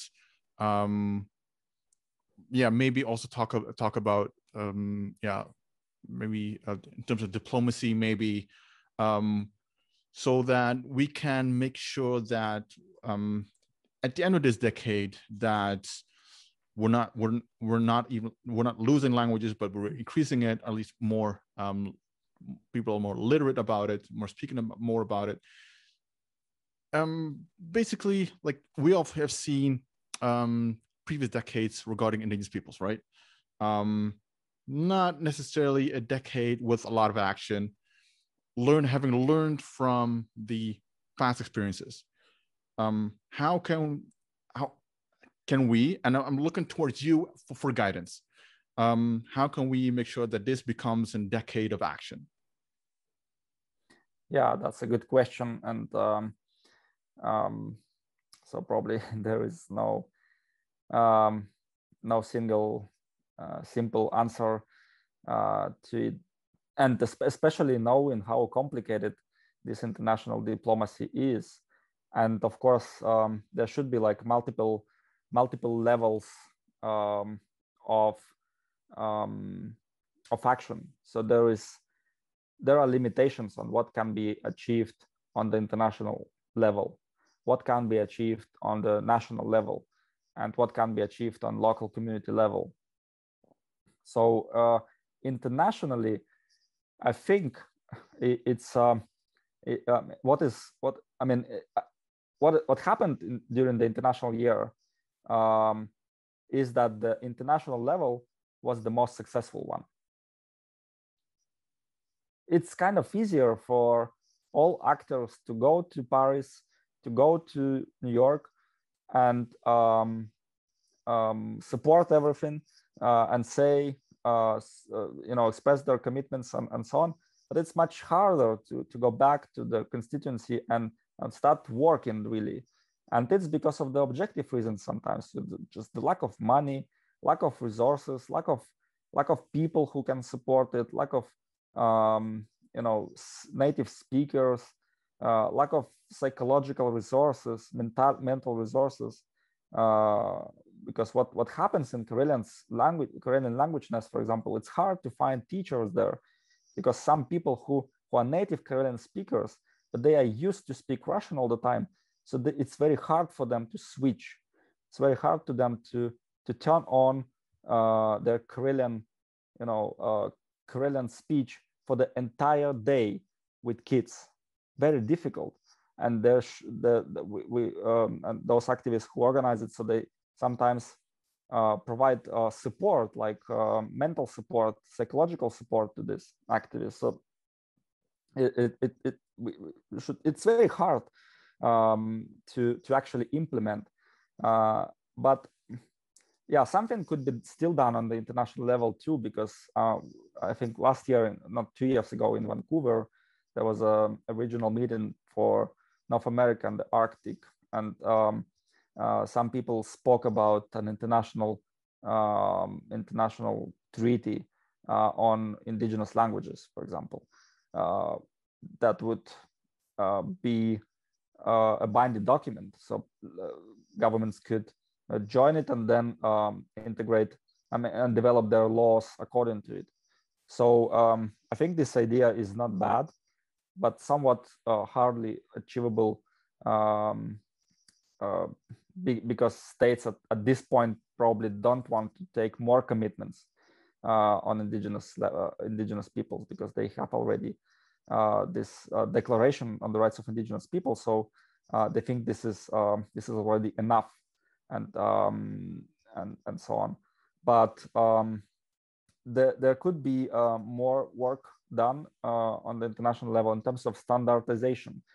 So what is making guidance, even when I say about plans, language planning, so there should be something like a universal document where different ways of engagement, different ways of different tools could be described.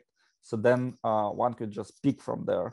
So this is good for us, this is good for us, and so on and so forth. And then continuous and very serious awareness raising again. So because there was a good work done, but still not all of the regions are balanced in terms of the work on languages. So for example, Asia region, Africa region were not very participative. I don't know. There is an evaluation group right now working on a document. So they evaluate what are the particular reasons for this balance. But some regions like Arctic, for example, North America, they were more engaged with the international year. And so it's good to have this evaluation, so we could improve things for the decade. And I think one of the most fundamental mistakes and obstacles was the lack of engagement with indigenous peoples. Even though UNESCO did a good job, so they wanted to, they called on indigenous peoples, so bring names of your representatives to the steering committee and so on. But some regions, hardly hardly provided those names. So they had very problematic discussions. I know some, I would not name, but some regions really had problematic discussions for the decade. So they couldn't select easily their representatives, and it's because of the lack of dialogue and because of the lack of and different level of recognition by governments. For example, in the US, the US is not even part of UNESCO anymore. So It's not a member state of UNESCO, and that's why some indigenous peoples there think that this is an obstacle for their participation in the international decade. So because the government is not there, and this is not right, so they still have the right and they still have an opportunity to participate, and they should. And I think right now the process in the US is going to a good direction.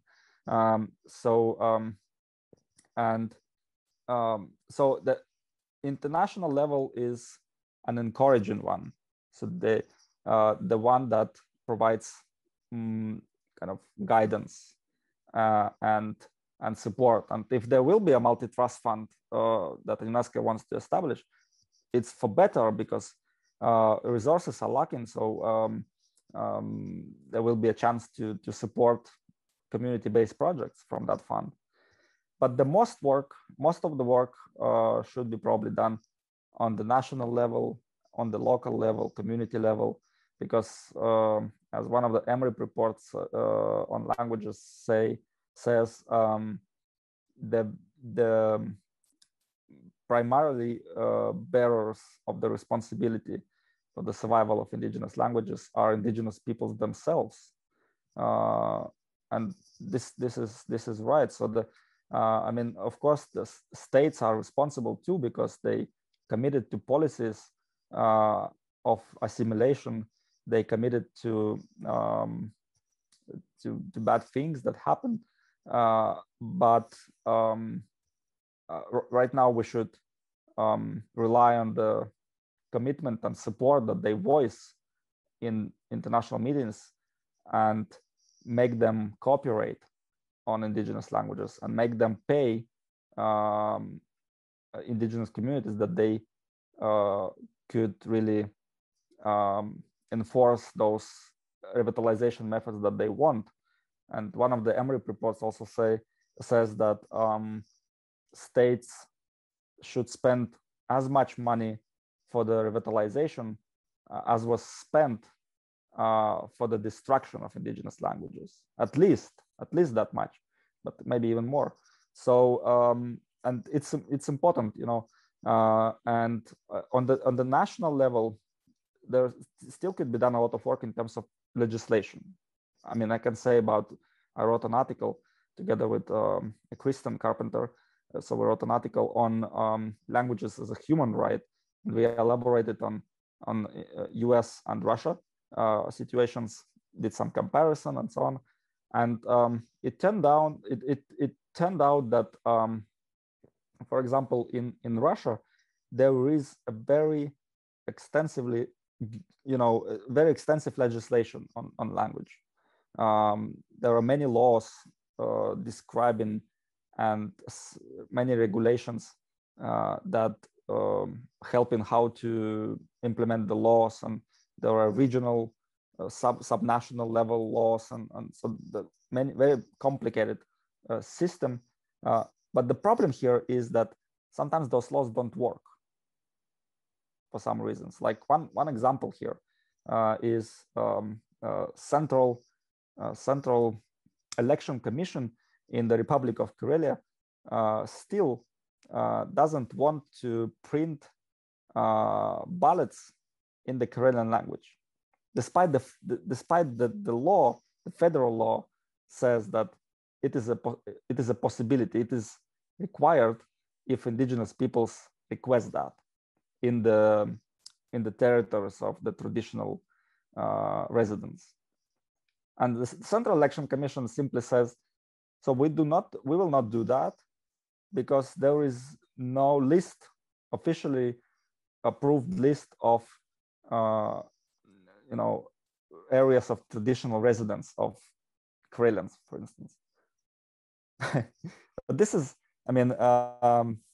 ridiculous because first of all, that federal law doesn't require that kind of list, and many other republics print the ballots. That's not a problem. And another thing is that there is a list, actually. There is a list that the Karelian government has produced, and there is a whole set of different settlements where Karelians live. So this is just a common knowledge. Everybody knows that. And if the Central Election Commission doesn't know, so they could request, for example, the Russian Academy of Sciences or the Republican agency that works with indigenous affairs to produce such a list if they need it. So one example how a well set law doesn't work. And there are many, many other examples like that. So, and there could be a lot of work to be done in terms of improving it. And on indigenous level, this is the most important level, I think. So in Karelia, many the scientific reports and the question, there were some surveys on perception of parents, indigenous parents of their languages and how whether they want their kids to speak the languages. So like almost all said that yes, language is a priority, so they want kids to speak the native language. And one interesting fact that in their hopes, they kind of rely on the educational system. So they think that the educational system that is controlled, 100% controlled by the government, and it's very seriously regulated by all the standards and federal standards, and it's like top-down regulation from the Moscow authorities. So it is very centralized, this educational system. So they believe that this system is a key to support and to safeguard indigenous languages. And the reality is that when we look at what is going on in the schools, so my daughter, for example, is in a class where they teach Karelian and Finnish, and this is not enough.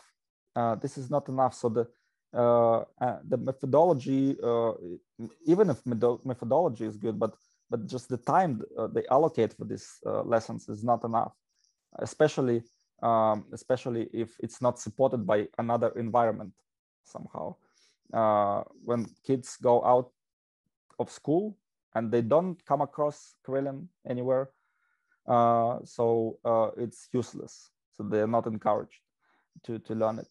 And another thing is that, yeah, so but still the educational system is important. This is probably the hopes of the parents are rightful, because it is such a powerful system. So they have such a big influence on kids. And if it would be set in a different way, so language would dominate there, or language would be prominent there. So then it could be more helpful. But this educational system could also rely on the support of indigenous people. So they could invite elders, they could invite indigenous writers, musicians, poets, and other activists, those who are passionate about language. So they interact with the kids, and that could be kind of useful for the language, for the preservation. So this kind of things, and I believe that this international decade will help to to guide and to improve and so on. Yeah, thanks for that. So outlining what you see, what you want to see, and what should happen. That's not just at the international level, but national, as well as the indigenous level, at the local level. That we also, put the decade into action so that it becomes actionable decade, so that we actually have something that's something improved at the end of it. Obviously, it's just a kickoff after the decade, because we need to continue protecting and preserving and maintaining and transmitting our languages. Aleksei, something else, if I may, that was also super interesting. You are involved with the Decade for the Indigenous Languages. You also alluded to, you also said you wrote a paper on it on indigenous languages. So I'll definitely put the link in the show notes so that people can read up on it. Another paper that you produced, same authors, yourself and Kristen Compener, Indigenous Peoples and Diplomacy at the world stage, I believe, recently published.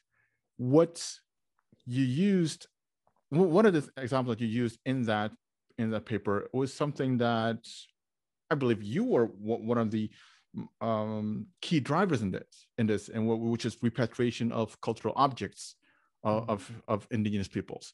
And you highlighted the Masakova of the Yaqui indigenous nation that was now, I believe, in Sweden, in a museum. Yeah, for people that don't know about that case, yeah, could you please explain that a little bit, and what actually repatriation of cultural objects means as well? I think that is super interesting as well. Yeah, I think this example is really fascinating one, and potentially, so it has a lot of potential to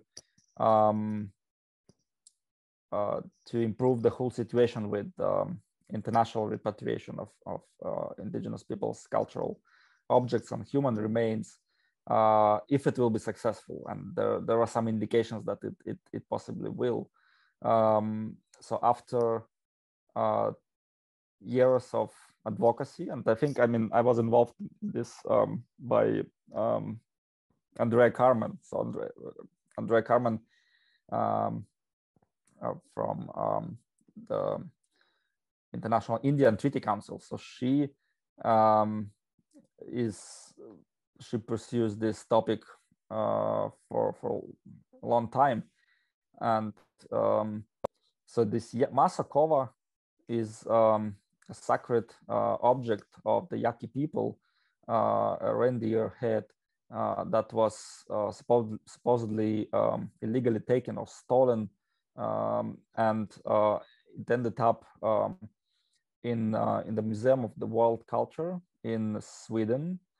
But the Yaqui people, of course, want this object to be brought back to their community, because they feel that this is a living being. This is not just a reindeer head. It's a living being that is important for them, for their ceremonies, and so they demanded this back, but Sweden and the museum, so they were reluctant to the idea of repatriation, referring to the law, international law, that was not applicable in this case, and also they referred that to their records that this object was acquired, rightfully. So it was acquired by permission, and so they thought it was legally possessed by the museum. So anyways, I would not go to the details of the legality of this thing, but the trend, and that trend was discussed very well last year at the conference, at the seminar in the University of British Columbia in Canada, where it was very well voiced by the representative of the museum community, I think the National Museum community. So she spoke about the human rights approach in repatriation. So she spoke about the need to do things differently, because museums are pretty conservative institutions. So they do not want their collections to be destroyed. They want to possess whatever they have, and they really don't want to say goodbye to every single thing they have, even though if those things are not even exhibited, even if they just possess them and they are in the storage. and which is actually the case with Massakowa. So they just don't want to make a precedent, and especially in Sweden. So as MRIP, so we got the request from when I was there. So Kristen and I collate on this request, and the request was first from the International Indian Treaty Council.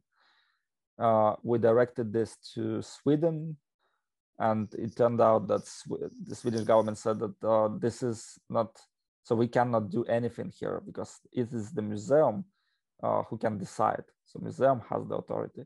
So we turned to the museum. Museum was not very kind of open to the discussion at that point. And then there was a conversation behind the scene and like exchange of multiple emails and so on. And so it turned out that there was no fundamental understanding on all sides of what is possible, what is not possible. So, and that's why they were stuck. So the Yaquis, they just wanted it back. So they said that no matter how, so just give it back, because this is the declaration. Declaration says that these objects must be returned. And the Swedish museum says that, we have the knowledge that this is acquired rightfully, and this is, so there is no international law that requires us to give it to you. Who are you? So what is the party that would receive it actually? Would it be Mexico, a state of Mexico, or would it be United States? Would it be International Indian Treaty Council? And in fact, it belonged to the Kalencias, the cultural societies. It's not even, governing authority of the Yaqui people. And so we had to establish, or it triggered, this whole conversation triggered a lot of good processes in the Yaqui community. So it made them establish a cross-border.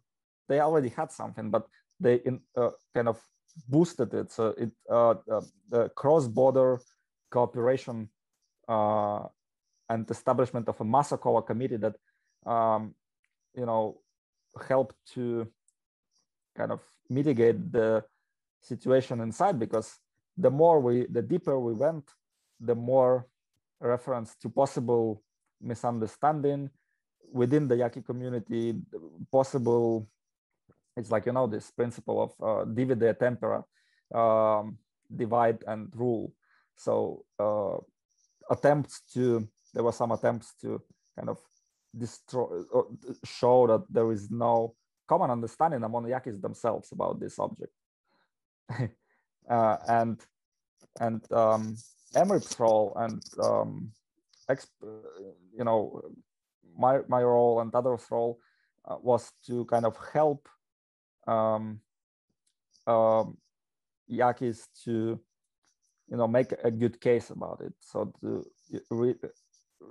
enforce cooperation, eradicate all the problems and issues that could arise, and become one monolith counterpart on the table. And so they did. So they did a very good job. They were very responsive to Emmerich request and so on. And I think and the conversation was still painful. So I was not part of it. I just know that it was not very easy with the museum, and it was emotional as well. And everybody perceived this very personally somehow, like museum director and the Yaqui leaders, and it was so emotional. And I can just imagine how the negotiation itself was emotional. But I'm happy for the outcome. The outcome is good, and finally there is an agreement to to move forward with the case. And I think that's right, because I mean, museums are conservative, as I said, but the trend has changed, and everything is now accepting the idea of human rights-based approach, and all, even most conservative organizations, institutions start to follow this trend. Even French president, not this, but or this one, I don't know, it might be former president, decided to repatriate many objects to Africa, to former colonies, from museums. Finnish president, I remember it was just before this, when we wrote these papers in MRIP, so we wrote about this too. The Finnish president came to meet Donald Trump in the US, and he brought an object that was in Finland but belonged to indigenous communities in the US, Hopi people, I think, or I don't remember, if I remember correctly. But anyways, there are good domestic examples. In Finland, for example, they repatriated many objects from the capital and other museums to Inari community, to the Sami homeland, and so they established this amazing museum that I think they are going to rebuild it and reestablish an exhibitions because they need more space. So they repatriate everything, so they now need more space. So there are so good examples, and it was it is right that museums do these steps, but sometimes even if they want, sometimes museums do it proactively. Not in this particular case, but there are examples. But the problem is that the international law is not developed in this sense. There is this 1970 convention that is in place, but it is not about indigenous peoples. In some cases it is applicable, but not in all cases. And that's why we spoke about the possibility to building on this case, to establish a mechanism or an instrument, a treaty maybe, on international repatriation of indigenous people, sacred objects, and human remains. And I think we spoke about that meeting in British Columbia was one good step forward, but I think there need to be more. There need to be continuation of this dialogue. So UNESCO would participate in it, WIPO, UN itself, so others, indigenous peoples, of course, and jointly there could be a good result. Yeah, it is what I really liked about, and from an outsider point of view, I have not been actively participating. I'm just an observer of the process. Two things that I really loved about this case. One, obviously, that you already mentioned, is that that the expert members show up as so there's a dispute between the museum and the Yaqui people, and they did a statement, or they approached the expert members, and you yourself and Kristen Carpenter, North American rep for the MRIP, helped out, and I love that dynamic, and all right, we tried something, it's not working, so we'll talk to the expert mechanism and seek advice or seek help. And I think that is something that is something that we should model, or in a way try to reproduce that in almost all cases for indigenous peoples. Mm-hmm. The second thing, what I loved about it was, I remember, I think it was a couple of years ago at the expert mechanism, that the president of the Sami parliament in Sweden addressed the session in support of the Yaqui Nation, the Masakova. So there's this solidarity that was going on. So obviously, and I keep repeating this, time is gold for Indigenous peoples at the United Nations. For a Indigenous delegation to speak on a topic that concerns other Indigenous peoples halfway around the globe, I love that, so that solidarity, and maybe that's this my ideal view of how we should be, how we should deploy our diplomacies, Indigenous diplomacies at the United Nations, more in terms of overlap, solidarity, and those kind of things. Something that I'm curious about. Cultural sacred objects of Indigenous peoples. You've been super involved in that. Is there what is something about cultural rights that you want people to know, and that you learn maybe through this process, maybe linkages with other rights? What is it, something that you would like to share with people about this? Yeah, so I really I really want people to understand that cultural rights is not, sometimes they are like many people understand that cultural rights is just rights to perform, sing songs, and have festivals. And this is what some governments want to organize all the time, saying that so we are here, we are contributing to the realization of the cultural rights of Indigenous peoples, just giving money for dances and all these ceremonies and so on. But this is not only that, it is much more. So cultural rights, as you said, all these interlinkages. So cultural rights are almost linked to everything. So when we speak about Sami Parliament, or when we speak about other governing institutions of Indigenous peoples, this is also about cultural rights, because this is part of their culture. This is part of their heritage, to have those own traditional bodies and own systems to resolve internal conflicts, issues, and so on. When we speak about food and access to biological resources, the fish, for example. So we also speak about culture, because this is their culture. This is not just because they want to eat the fish. This is because this is part of the culture.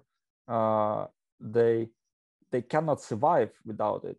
So they will simply die, not to hunger, but to the lack of culture, to the lack of access to something that was transmitted and preserved by generations of their predecessors. When we speak about, even when we speak about health, for example, it's also about culture. So we cannot speak about health without thinking how to preserve language and culture, because the very simple interlinkages, those communities are healthier, and it is proved by scientists, where people can easily speak their own language. And those communities are less healthier, where they suffer from the lack of language or culture. So it is important, like when we speak about, for example, extractives and land rights. It is in Russia, for example. I know we had a seminar on the right to health one time, and there was a very good speaker. She's not Indigenous, but she started, and she's a good friend of Indigenous peoples, Natalia Novikova, from the Russian Academy of Sciences. She's an anthropologist, and she went to so many Indigenous communities and wrote books about relationships between extractive industries and indigenous peoples, and she said that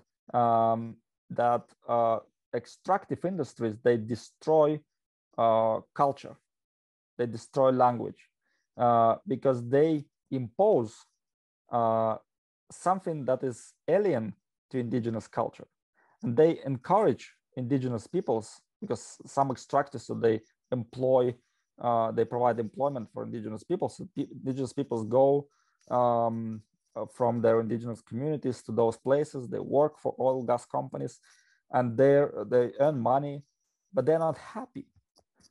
And this is because they are detached from their land, they're detached from their culture, and from their language. So this is this all things must be considered as one, as part of one set of human rights. So I believe that, and this is the message when I meet students, for example, or something. So I'm trying to explain the interlinkages, because everything is written in the declaration is linked to each other. We cannot just implement one article without implementing another one. It's impossible. I 100% agree that indigenous peoples and non-indigenous peoples as well, when we interpret the declaration, we should interpret and implement it objectively as a whole, because everything is the way that I see the declaration is the way that indigenous people see the world. Everything is connected, and I think we should be super aware of that. And maybe it's intentional, unintentional. I'd like to think that it's intentional, that the drafters of the indigenous people that were involved with the declaration, that they would want to see the declaration be a translation of our worldview. So everything is interdependent, interrelated, indivisible, and look at it from a holistic, objective point of view. So I very much agree with you on that, and that we, as a movement, and you have a unique podium to do that. And by unique, I mean,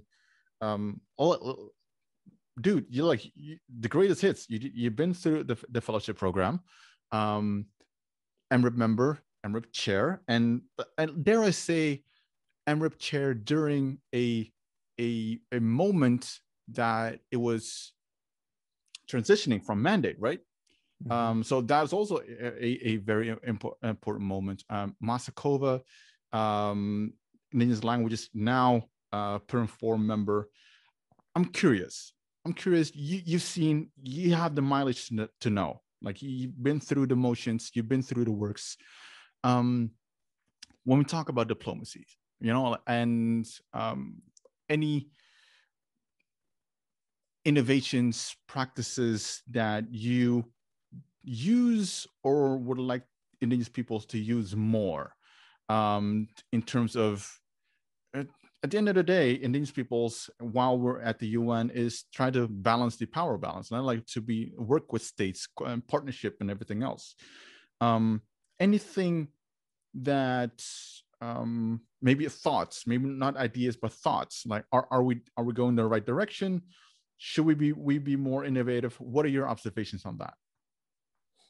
Yeah, no, I think so I'm pretty fresh still, and also learning a lot, because I cannot call myself as a great diplomat or something like this, but I've seen moments, like very difficult moments in terms of diplomacy, even in MRIP. And MRIP before MRIP mandate was changed, we had pretty I don't know how to say that. We didn't have teeth and tools how to work, so we just did studies and provided space for statements and conversations. and we interacted with the Human Rights Council. That was important. But then we couldn't even choose a topic for our study. So there was the last say was by states, and so we sometimes had a very tough conversation with ambassadors there, who imposed something we didn't want to do, and we had to negotiate and go around and the solution and so on. So that was not easy. But what I like about the movement, that it doesn't,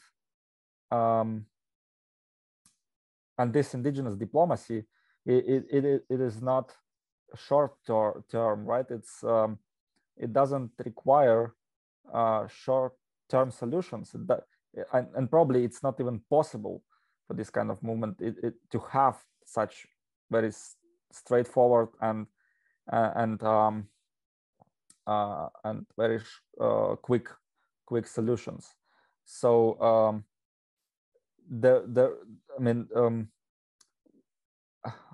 I think I was at a graduation ceremony one time with the Center for Native American and Indigenous Studies in the University of Colorado, where Dean Anaya, former special rapporteur, presented, and he said something like Indigenous movement achieved what it achieved because it's one of the most dynamic and accomplished movements in the world. And so he said, well, I don't remember the whole speech, but one of the features he underlined was persistence, and I think that's really true. So without that, probably couldn't be achieved so much. But also flexibility and diplomacy. So indigenous peoples used to live. Even one indigenous people can live in many countries, like the Sami people, for example. There are many other examples of people living across the borders, and this fact make out of them good diplomats. So they know they are forced to deal with different countries, with different governments, with different people, and this makes them flexible, but also principled. So they know what they want. And they always should keep in mind. We always should keep in mind what we want at the end of the day, even though if today it's not possible. So we have to, to think how we possibly achieve it at the end. Like this Masakova case is a good example. So, given all these obstacles and discouragements and bad mood probably by the leaders, because nothing helped for many years, and then suddenly, not suddenly, but because of this many years of advocacy, it finally happened. And the same with the declaration, right? So you know it much better than me. It was like 30 years of advocacy before it was possible to achieve. So and I believe WIPO, after tens of years of advocacy, it will possibly be achieved at some point. I hope so, and it will not be achieved if indigenous peoples will not be there. So I remember one time Kenneth Deere said in a meeting somewhere in Geneva that we always must be there at the table, because otherwise others will speak on our behalf. So this is right. So and this pandemic is especially bad because it made many processes exclusive for indigenous peoples, right? Because states still have a chance to have conversations. So they use technology. They have a conversation, but indigenous peoples are not there. And in Karelia also, we haven't had a meeting of our Council of Representatives of Indigenous Peoples under the head of the Republic, because of the restrictions. Even though all the restrictions are already lifted, except for masks in Karelia, but they still refer to these old rules, rules that they wrote a year ago, and just because they don't want to meet us, I think. And yeah, so as you always say, and as others say, we should also always be at the table discussing and really, having and also, like, I think I like it very much about indigenous peoples diplomacy. It's the modesty, the very humble, the modest, not ambitious, because the only ambition here is to achieve the long-term goals that indigenous peoples' rights are implemented and the indigenous people's interests are heard, and so they are listened to, and they are their consent is obtained in those cases where it should be obtained. Yeah, and if for these reasons it should be we should be modest, that's good. I remember when I was MRIP chair, actually, and it was an event 6 years ago in Geneva to discuss the new mandate, the review. I was invited to the US ambassador to the Human Rights Council, invited some experts and indigenous leaders to his residency. And at the same time, I think it was another meeting, which was earlier, kind of set earlier, at the Quaker's house. So there was a bigger group of people, state representatives, but lower level, no ambassadors, just technical, level people, I mean, secretaries and so on. And so I had these two conflicting invitations. And I decided to go to the Quaker house because I think it was more important to speak to larger audience, to speak to all these states that took the time to come. And of course, probably it was more prestigious to go there to the US ambassador meeting, and some people went. But I decided to do differently because I think one should be modest enough to approach larger audiences and then show that you are not just flying in the skies, but you are here on the ground to speak and resolve and listen. So yeah, I mean, as I said, I'm still learning. I want to learn more from those more experienced. Yeah, love your humility. You're super humble. You like I said, you have the mileage to know. So people also looking up to you, and you also say that you would like to know more, learn more, and same with me. Also would love to learn more. Is there anything that makes you go, this can be a challenge, or this could be an issue when you think about indigenous diplomacies, and it can be across the board. Can be the tension between indigenous peoples and states, internally as well. You can be very blunt, you can be very honest, because we have to learn about ourselves. We have to learn. Is there anything that makes you go like, I want you to be aware of this, so that we can learn from it, so that we can improve? Yeah, I mean, it is. There are many difficulties. Like even like if we take the permanent forum example, it has 16 members, and half are, I mean, all of them should be independent experts, but half of them are nominated by governments, another half by indigenous peoples, and sometimes it is sometimes you see that some of your colleagues are not very independent because it's hard, especially for state representatives, to abstract themselves from those who nominated, and as it is for indigenous peoples representatives. If you represent indigenous peoples, it is very difficult to think or try to think like how states think. So it's hard to, to stand in the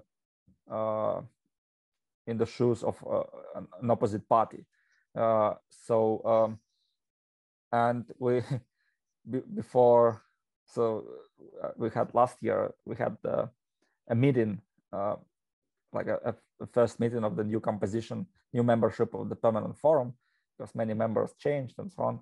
So and we had a huge discussion. I think all the members, like when they changed, they discussed it over and over and over again. What is consensus? Because consensus is the governing principle of the permanent forum. So what is consensus actually? And we wrote a definition that is applicable for our group, and so it was like interesting definition.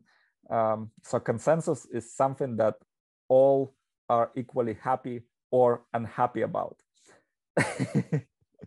So consensus doesn't provide for long-term solution, because it doesn't go deep to the roots. It doesn't resolve the core problem. It is just a temporary kind of decision, right? And I like very much this UNITAR trainings that I also attended, first as trainee and then as a resource person. So they teach how to resolve problems based on the not on consensus basis, but based on the, looking deep in the core, in the root problems, and trying to negotiate in such a way that you would listen first to others, and then understand what is their basic interest. So sometimes what people articulate is not their basic interest. It is their fears, or they think this is important, but the root problem is different. And when you reach out to this root, so then you can propose a different solution probably. So I believe that this kind of training is very good for forum members, for example. So, and UNITAR provided trainings for the first membership, but then it was just one experience, and I think it's unfortunate. So there should be, UN should provide this kind of trainings for the experts of these collective bodies, because in collective bodies people have to deal with them with colleagues for a long period of time, relatively long, and good relationships are very important. So if you don't have good relationships, then you cannot really achieve anything. So you will just have an argument all the time. So, and I believe that this consensus consensus principle is not the ideal one, absolutely not, but it is something that is possible to work with, but what we should really work with is this root cause extraction and resolution based on the root cause.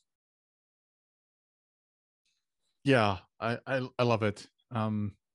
As in, I love how you framed consensus as in like the general understanding of it, and also like that it's finite, and like it's the lowest hanging fruit. It's picking the lowest hanging fruit, whereas you don't address the source of the problem, which is where people like yourself are expert members to address the source of the problem and try to mitigate that, or like provide a solution for that.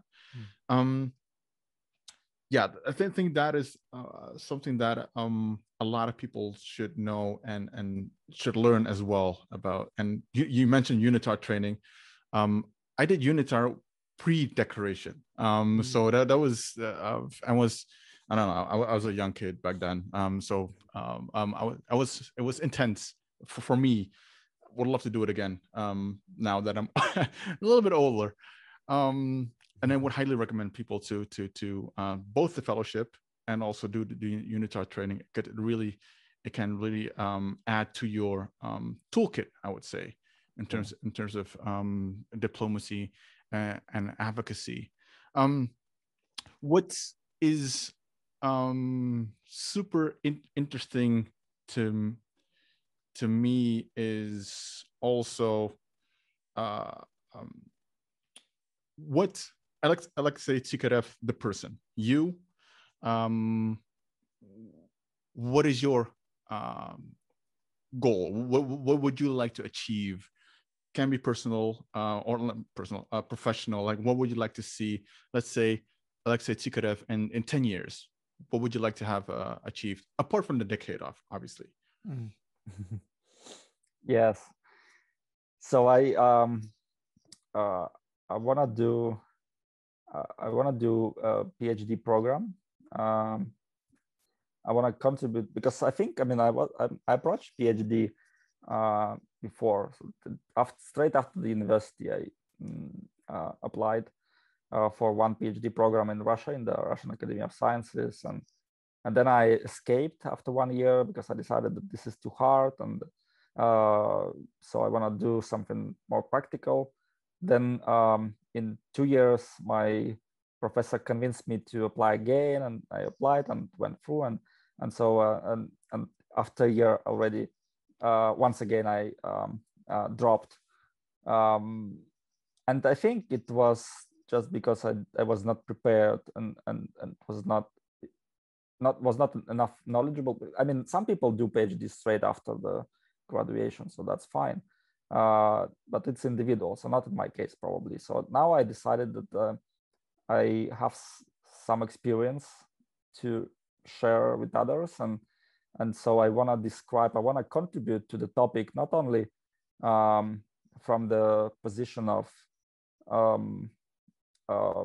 an expert at the UN, like lobbying and so on, but also to sit down and write down things and maybe philosophize and theorize on the topics that I have approached practically.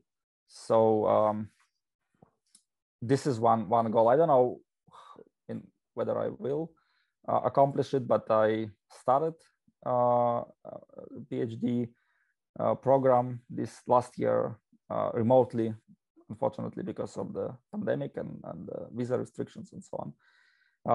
But this is something I like to write. What I discovered lately, that I write to, it is very rare for me to have a moment to write, but I like to write when I have a moment. So it's very like your brain start working intensively, and I like this as much as I like also the conversations with really smart people. Like I think I'm really a lucky person because people like Albert Barume, Kristen Carpenter, Megan Davis, so this super educated, smart people that surround me at the United Nations. It is just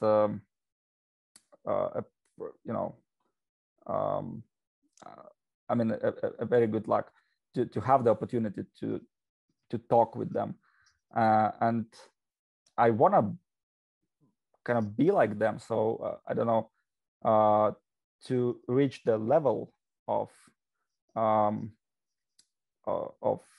knowledge. So this is why I want to pursue the PhD program. Another idea, another goal, maybe not even like less achievable even to learn another language. So I haven't. I mean, I want to learn many languages, but Spanish is one, for example. So I want to improve my Karelian knowledge. I want to. I don't know. Maybe 2 is enough, but but yeah, it would be good. So especially if I want to do some more UN work, so it's good to speak other UN languages, because it is not enough for me, because the Spanish speaking indigenous peoples, it's a big part of the world, and you cannot deal with them without interpretation, and that's a pity. It's very unfortunate. So I want to speak with them directly and learn from them. So that's one thing. And then in terms of the UN, so in the UN, it's very important to understand what is your achievable goals. So I kind of had some goals. I achieved some. Then now I don't want to say have a crisis of goals, but it is like this. So after the international decade, it's hard to set another ambitious idea. So I last year, because all 4 members have the opportunity to propose a topic and then write a study on this topic if others approve the topic. So I proposed this topic on indigenous self-governance institutions in Russia and Eastern Europe. So and that was a good writing, another writing exercise. So I did it together with my other 2 colleagues, Sven-Erik Sosar and Grigory Lukyantsov. So, and I think in the permanent forum, I'm not sure if I will have another term. I'm dealing now with this particular term that is this year or next year. So I want to do something that people can touch, something that is possible to evaluate, not just speaking and lobbying something amorphous, but I want to do something that could impact future decision making, and I don't know what. So and that's why maybe I need some more interaction with indigenous people. So I want to know from them how I could be useful there, because I'm not just one person who represents himself in my case. So I want to do it in close collaboration with others and with indigenous peoples and so on. And so diplomacy is something which I was passionate about from the childhood. So I looked at this, I mean, at the Russian diplomats that present, like, I watched TV news, and so the how they argue there in the General Assembly and what is the Security Council and so on and so forth. But then in Russia, it is, I mean, in many countries, but in Russia especially, it is the diplomatic school, the diplomatic position is very prestigious. And from Soviet times, it is like a caste. So you once you get there, so then your kids are there, your grandkids, and so on. And so it's not like for externals, it is very hard to come and to become members of that caste. Even though there are some exceptions, so people from universities other than Moscow University of International Affairs also can join foreign ministry. But now I found this, because I mean, I'm not a diplomat in a sense, in a traditional sense, but somehow I'm an indigenous diplomat. And this multilateral indigenous diplomacy is so interesting. So it is so encouraging. And I want to somehow be there and develop as part of it. and help and you know, and raise my skills, professional skills, and contribute to the development of this sphere, because I think it's a rising sphere. It is indigenous diplomacy and multilateral diplomacy is a rising kind of sphere. So I think I would see myself there in 10 years. I don't know in what kind of position, but definitely I probably can find my way there and be helpful. Yeah, well, hearing you talk throughout the episode, like, is there any consideration of, or that might be intriguing to you, special rapporteur, or even extra member of the the Committee on Civil and Political Rights? Yeah, I mean, I don't know. So as I said, I want to be modest, and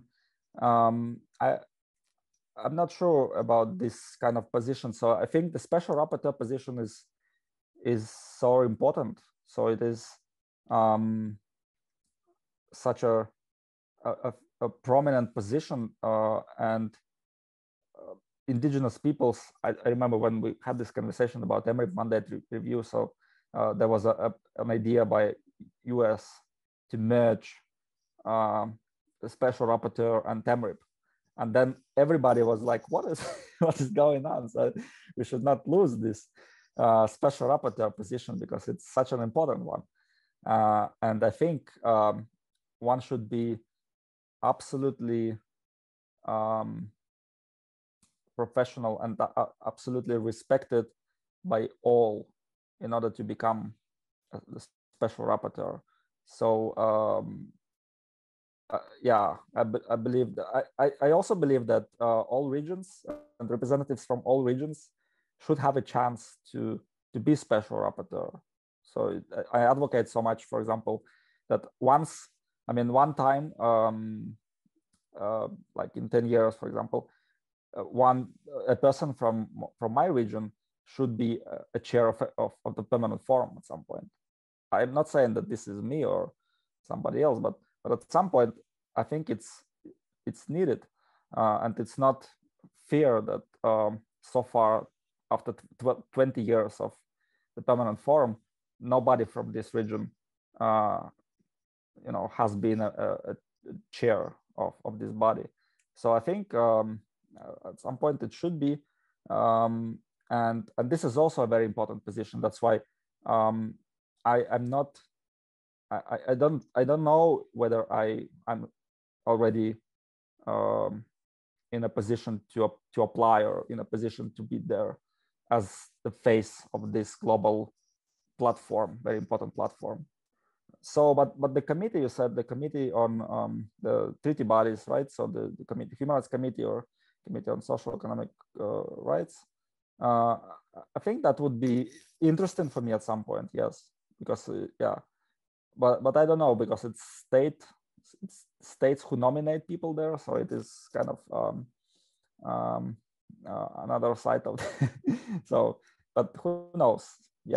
Yeah, definitely who knows. And like, if you look at it right now, like in terms of treaty bodies, there's, according to my knowledge, the current special rapporteur was the last member of, and probably also the only member in the treaty bodies that's indigenous. So yeah, we could use some help. I'm not saying that it should be you, but like it's yeah, if you thought about it or considered it at some point, it sounds logical to me. Not that you have to do it, but I can imagine that you thought about it at some point. Knowing that we were coming to the running out of time, and I don't want to take too much of your time, because you've blessed this whole conversation already with several hours. Some final rapid fire final questions, if that's okay with you? Yes. So yeah, just easy questions. Well, hold on. You talked about a potential role, leadership role for the Russian region, be it the Perm Forum, for example. What is the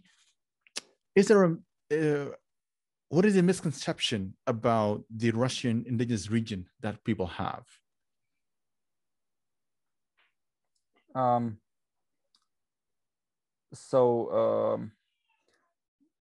think that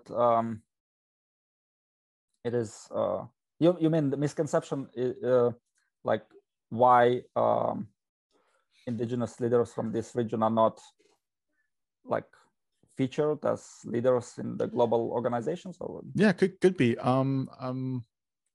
You mentioned it, that there could be more indigenous peoples from the Russian region in leadership roles.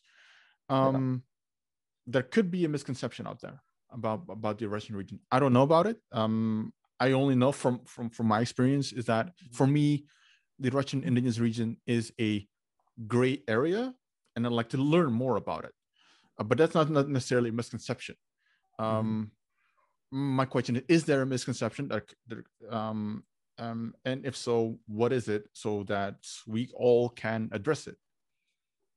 Yeah, so I believe that for many, unfortunately, in the UN, like for practical reasons, it is important to know and to speak English.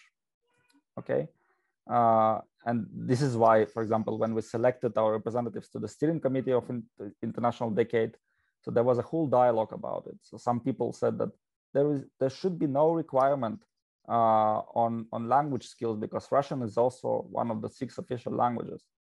But UNESCO Secretariat insisted that it is important for the people to be efficient on the steering committee, that they know, they speak English or French as to languages of communication there.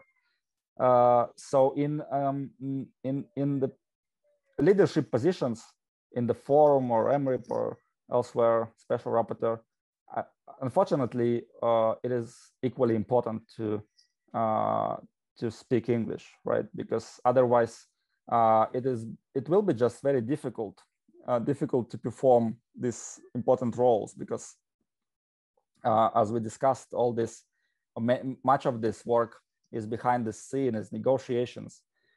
I know how the special rapporteur, for example, sometimes doesn't attend permanent forum session for many days, because it has all these conversations with ambassadors, with diplomats, with all these with indigenous peoples, with agencies and so on. So it's like very hard 24/7 work, lobby and negotiate. So and this is all could be done in one of the working languages of the UN, which is French or English, but English probably most importantly. And many members of the Permanent Forum from my region, unfortunately, cannot speak English. So that's the problem. And maybe they wanted to, or at some point wanted to be in leadership roles, but just they couldn't be because of this very practical reason. I think so. My child is crying there. I hope it's not very problematic for the listeners, but anyways, so it is kind of I think really personally that Russian representatives in all these bodies are very respected. So it is not that they are put aside by others. And probably they are also very humble to put themselves forward, or they just enjoy their positions as regular experts or sometimes vice chairs and something like this. But I think for the region, for indigenous peoples in my region, it is also important that the representative at some point is in leadership role, because it mobilizes resources. It gets a chance for the indigenous peoples of this region to raise their profile while they speak with the government, for example. This is so important because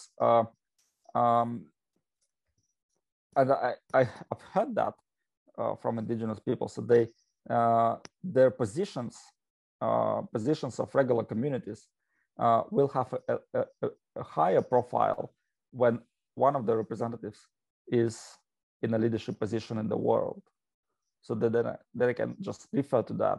They can use the authority of this situation in their dialogue and advocacy locally and domestically.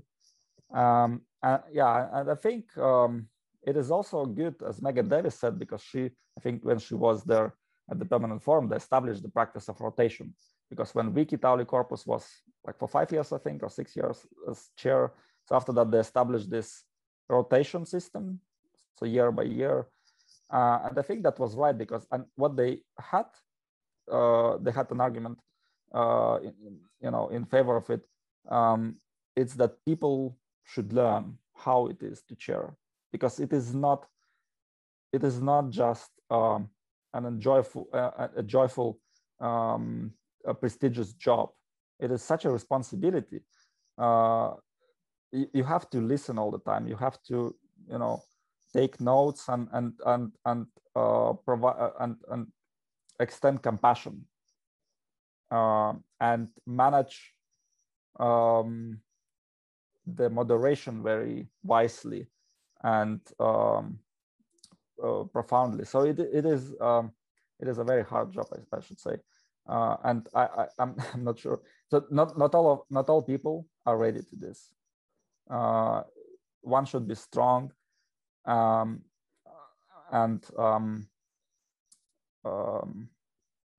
diplomatic to do that. So that's why probably not all of the leaders from my region want to do it, but those who want, so they should have a chance to do it, I think. Yeah, that's a perfect way of describing both the necessity as well as the capacity required, and that it's not a cakewalk, definitely not, in terms of chairing a meeting or facilitating or being a chairperson-rapporteur. Thank you so much for that insight. All right, yeah, I'll give the last. Is there anything that we did not touch upon, but you're like, oh my God, Ghazali, I cannot believe you did not ask me about this. You're such an asshole. Is it before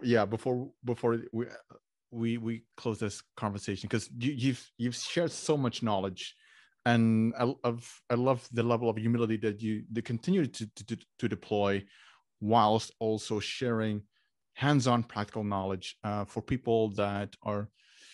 I can imagine a young student from the Russian region also wanting to defend the rights of indigenous peoples, and listening to this conversation, watching this conversation, and getting an insight into from her own people's region point of view in terms of the international indigenous movement.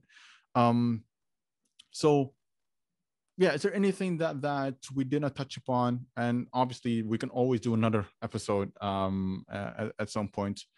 Just let me know if you have any ideas that another decade or something that you're going to launch, or international year. Let me know. Definitely would like to pick your brain about it. Yeah, is there anything that you really want to still want to put forward? Anything? I think, and want to thank you very much for the very rich conversation and your own insights to it, and very well prepared questions. And I think some of them just were not prepared and just came up with the conversation. So I think it was a very lively experience, and I like this very much. I can't believe that we did it for 3 hours. I thought it's a long time, but it's like so short actually. you did it for 3 hours. I just threw in some words, and you just went with it, which is super cool. Yeah, I hope it's useful. I hope it's useful for the listeners and for the possible people who get interested in this. So I'm trying to be open. It's just, I mean, sometimes it's hard because you have like hundreds of emails every day, and it's impossible to reply all the time. But I'm still trying to do my best to to be visible enough and for the constituency and responsive enough for the people that get interested in this indigenous affairs and human rights advocacy and so on. And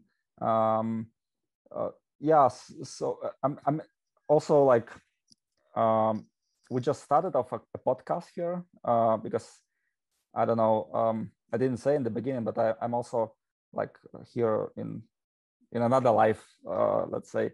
I'm a coordinator of a project here, which the project is about handicraft. So it's Northern Crafts ID project, identity development of Northern crafts. It's the long name, and so in this project we want to do like it's about entrepreneurship. So we help craftsmen to become efficient entrepreneurship, so they can produce but also live on their production and develop good business and support not only themselves but also the community. And it's for the most part in Karelia it's about indigenous handicrafts and indigenous craftsmen, and this is this year actually is declared by the UN as International Year of a creative economy for sustainable development. So, and creative economy is a sphere that is growing so quickly. I think it's very dynamic right now, so we just started a podcast as well, where we speak with our guests on how to be an entrepreneur and how to be a craftsman that wants to preserve cultural heritage, but also a good entrepreneur. So indigenous entrepreneurship is one of the focuses there. And so I'm learning how to be you, actually, how to be the one who interviews, and it's amazing how you did it. So I learned a lot. So and it will be very useful for my podcast experience here. It's all trial and error, my friend. It's just well, so people know, like, I sent Aleksei some questions, and like and because a conversation like this, it's not an interview, this is a conversation. I just want to put him in the spotlight, learn from him. So obviously you want to pick his brain. So I sent him some questions, like, all right, so some basic questions, so that I have an idea of what Aleksei he wants to talk about, and then you use that as a framework, as a skeleton thing, so that you have a good conversation that people like Aleksei can feel comfortable in, because it is super scary for a lot of people to sit for 3 hours and talk about themselves. It can be scary, and also a lot of people that think, like, when you talk about indigenous rights, which is also like close to politics, that a podcast is about, like, oh, I got you there, like I want to nail you on a certain topic, and that's not what I want to talk about. I want to learn the person Aleksei Tsykarev, what makes you tick, why you do what you do, and that's more important than political positions or whatever, because the person behind the position is more important. And I think that is and it's trial and error. You try different things. What is so you just started this podcast, right? Have you already recorded some conversations, or are planning to? Yeah, we have recorded 2 episodes, I think. So we recorded more, but we recorded more interviews, but released 2 episodes. And it's not only me who is hosting it. So we the 3 of us, and sometimes we are the 3 of us interviewing one or couple of people, or just one of us. So yeah, just 2 episodes at the moment. Yeah, and I'm curious, based on these 2 episodes that you published, when we talk about handicrafts and indigenous entrepreneurship, what did you already learn from that? Is there anything that in terms of takeaways, like a perspective or a practice, anything that you picked up from those conversations? Yeah, it's a lot of interesting information coming out of it. And one, for example, is that it is very hard for indigenous peoples to be entrepreneurs, because they really don't think money matters. So they they want, and what is main goal why they do the handicrafts, why they engage themselves with this. It is the passion about it, the opportunity to create something, the opportunity to reproduce their cultural patterns, and money is something secondary to this. And so, but when we established this project, so we wanted to just because we see the potential in handicrafts, so we want them to to benefit from it, and we want that the handicrafts would be prestigious. It's not just because some people think it's, oh, I can do the same. It just why it's so expensive. Yeah, we want to make it prestigious, so the manual labor is not that easy.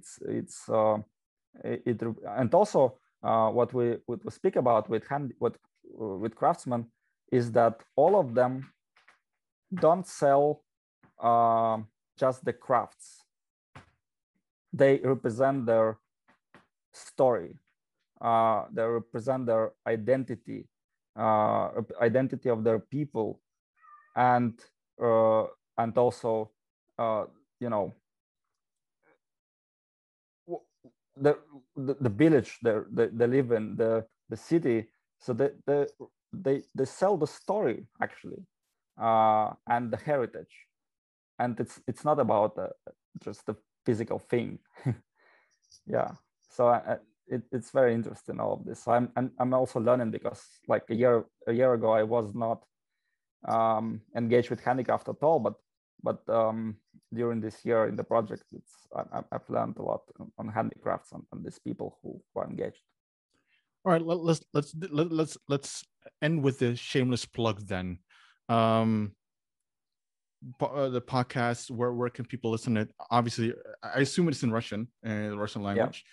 So people that are listening that are Russian speaking or know a little bit of Russian, where can people?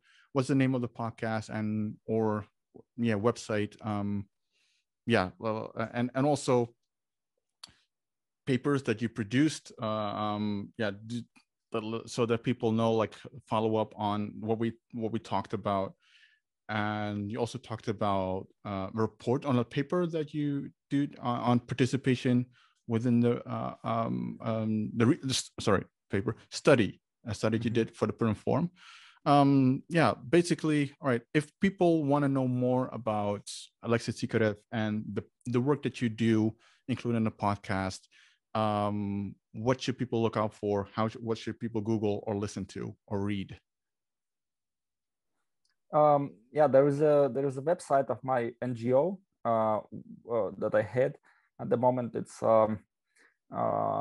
Center for Support of Indigenous Peoples and Civil Diplomacy, Yan Karelia, Nuori Karela, this is in my language. So there is a website of it, nuorikarela.ru, and it has some information in English, some information in Russian and Karelian. And we try to publish there like everything relevant to our work on language preservation, on culture, on handicrafts, and so on. So this is one kind of good source. And my account, so I'm on Instagram and Facebook and Russian social media. So this is where I'm trying to be active as well. Right. Yeah. And so people know two papers that Aleksei mentioned. One is on indigenous languages, co-authored by Aleksei himself and Chairperson-Rapporteur, as well as Indigenous Peoples and Diplomacy on the world stage, also co-written by, you guys are an amazing tag team, Aleksei Tsykarev and Chairperson-Rapporteur. Two very well written papers, very accurate, very current. I highly recommend people to read it. Basically, everything that Aleksei has written is worth reading. Yeah, so, and I'll put the links in the show notes so that you can follow up, read a little bit on your own, in your own tempo, at your own pace, in your own time. And yeah, keep following him on Instagram and Facebook. It's also post regularly updates, and Facebook, unfortunately, if not fluent in Russian, it does this translate to English feature, so you're good with that. Aleksei, yeah, we could talk for hours more, but I know that you have children screaming in the background, so I won't keep you too long. I already kept you way too long, obviously. But thank you so much for your time, man. You're a friend, you're a colleague, you're an amazing person. Keep doing what you do. I really hope that you succeed in at the Prim Forum. You have the right baggage, the mindset to really excel at the Prim Forum. So really looking forward to seeing you at work, even though it's virtual, at the Prim Forum. And yeah, like I said, hey, if you got a new decade coming up, let me know. I want to know. I want to ask some questions. I want to have this conversation again, because I love listening to you, man. Yeah, and this is the hard part. I don't know how to end a conversation. Yeah, final words, man. I'll leave it up to you, and then we'll yeah, I'll let you go. Yeah, thank you very much, Ghazali. I'm really happy to be on your podcast, and hope to see you soon somewhere in person. I don't know. I mean, permanent forum is this year virtual, as you said, but I think soon pandemic will be over and everything will go back to normal. Yeah. So we can see and talk about these things and beyond. Yeah. Well, let's aim for a drink at La Terrasse in Geneva, or somewhere else. Let's aim for that. Or Keats.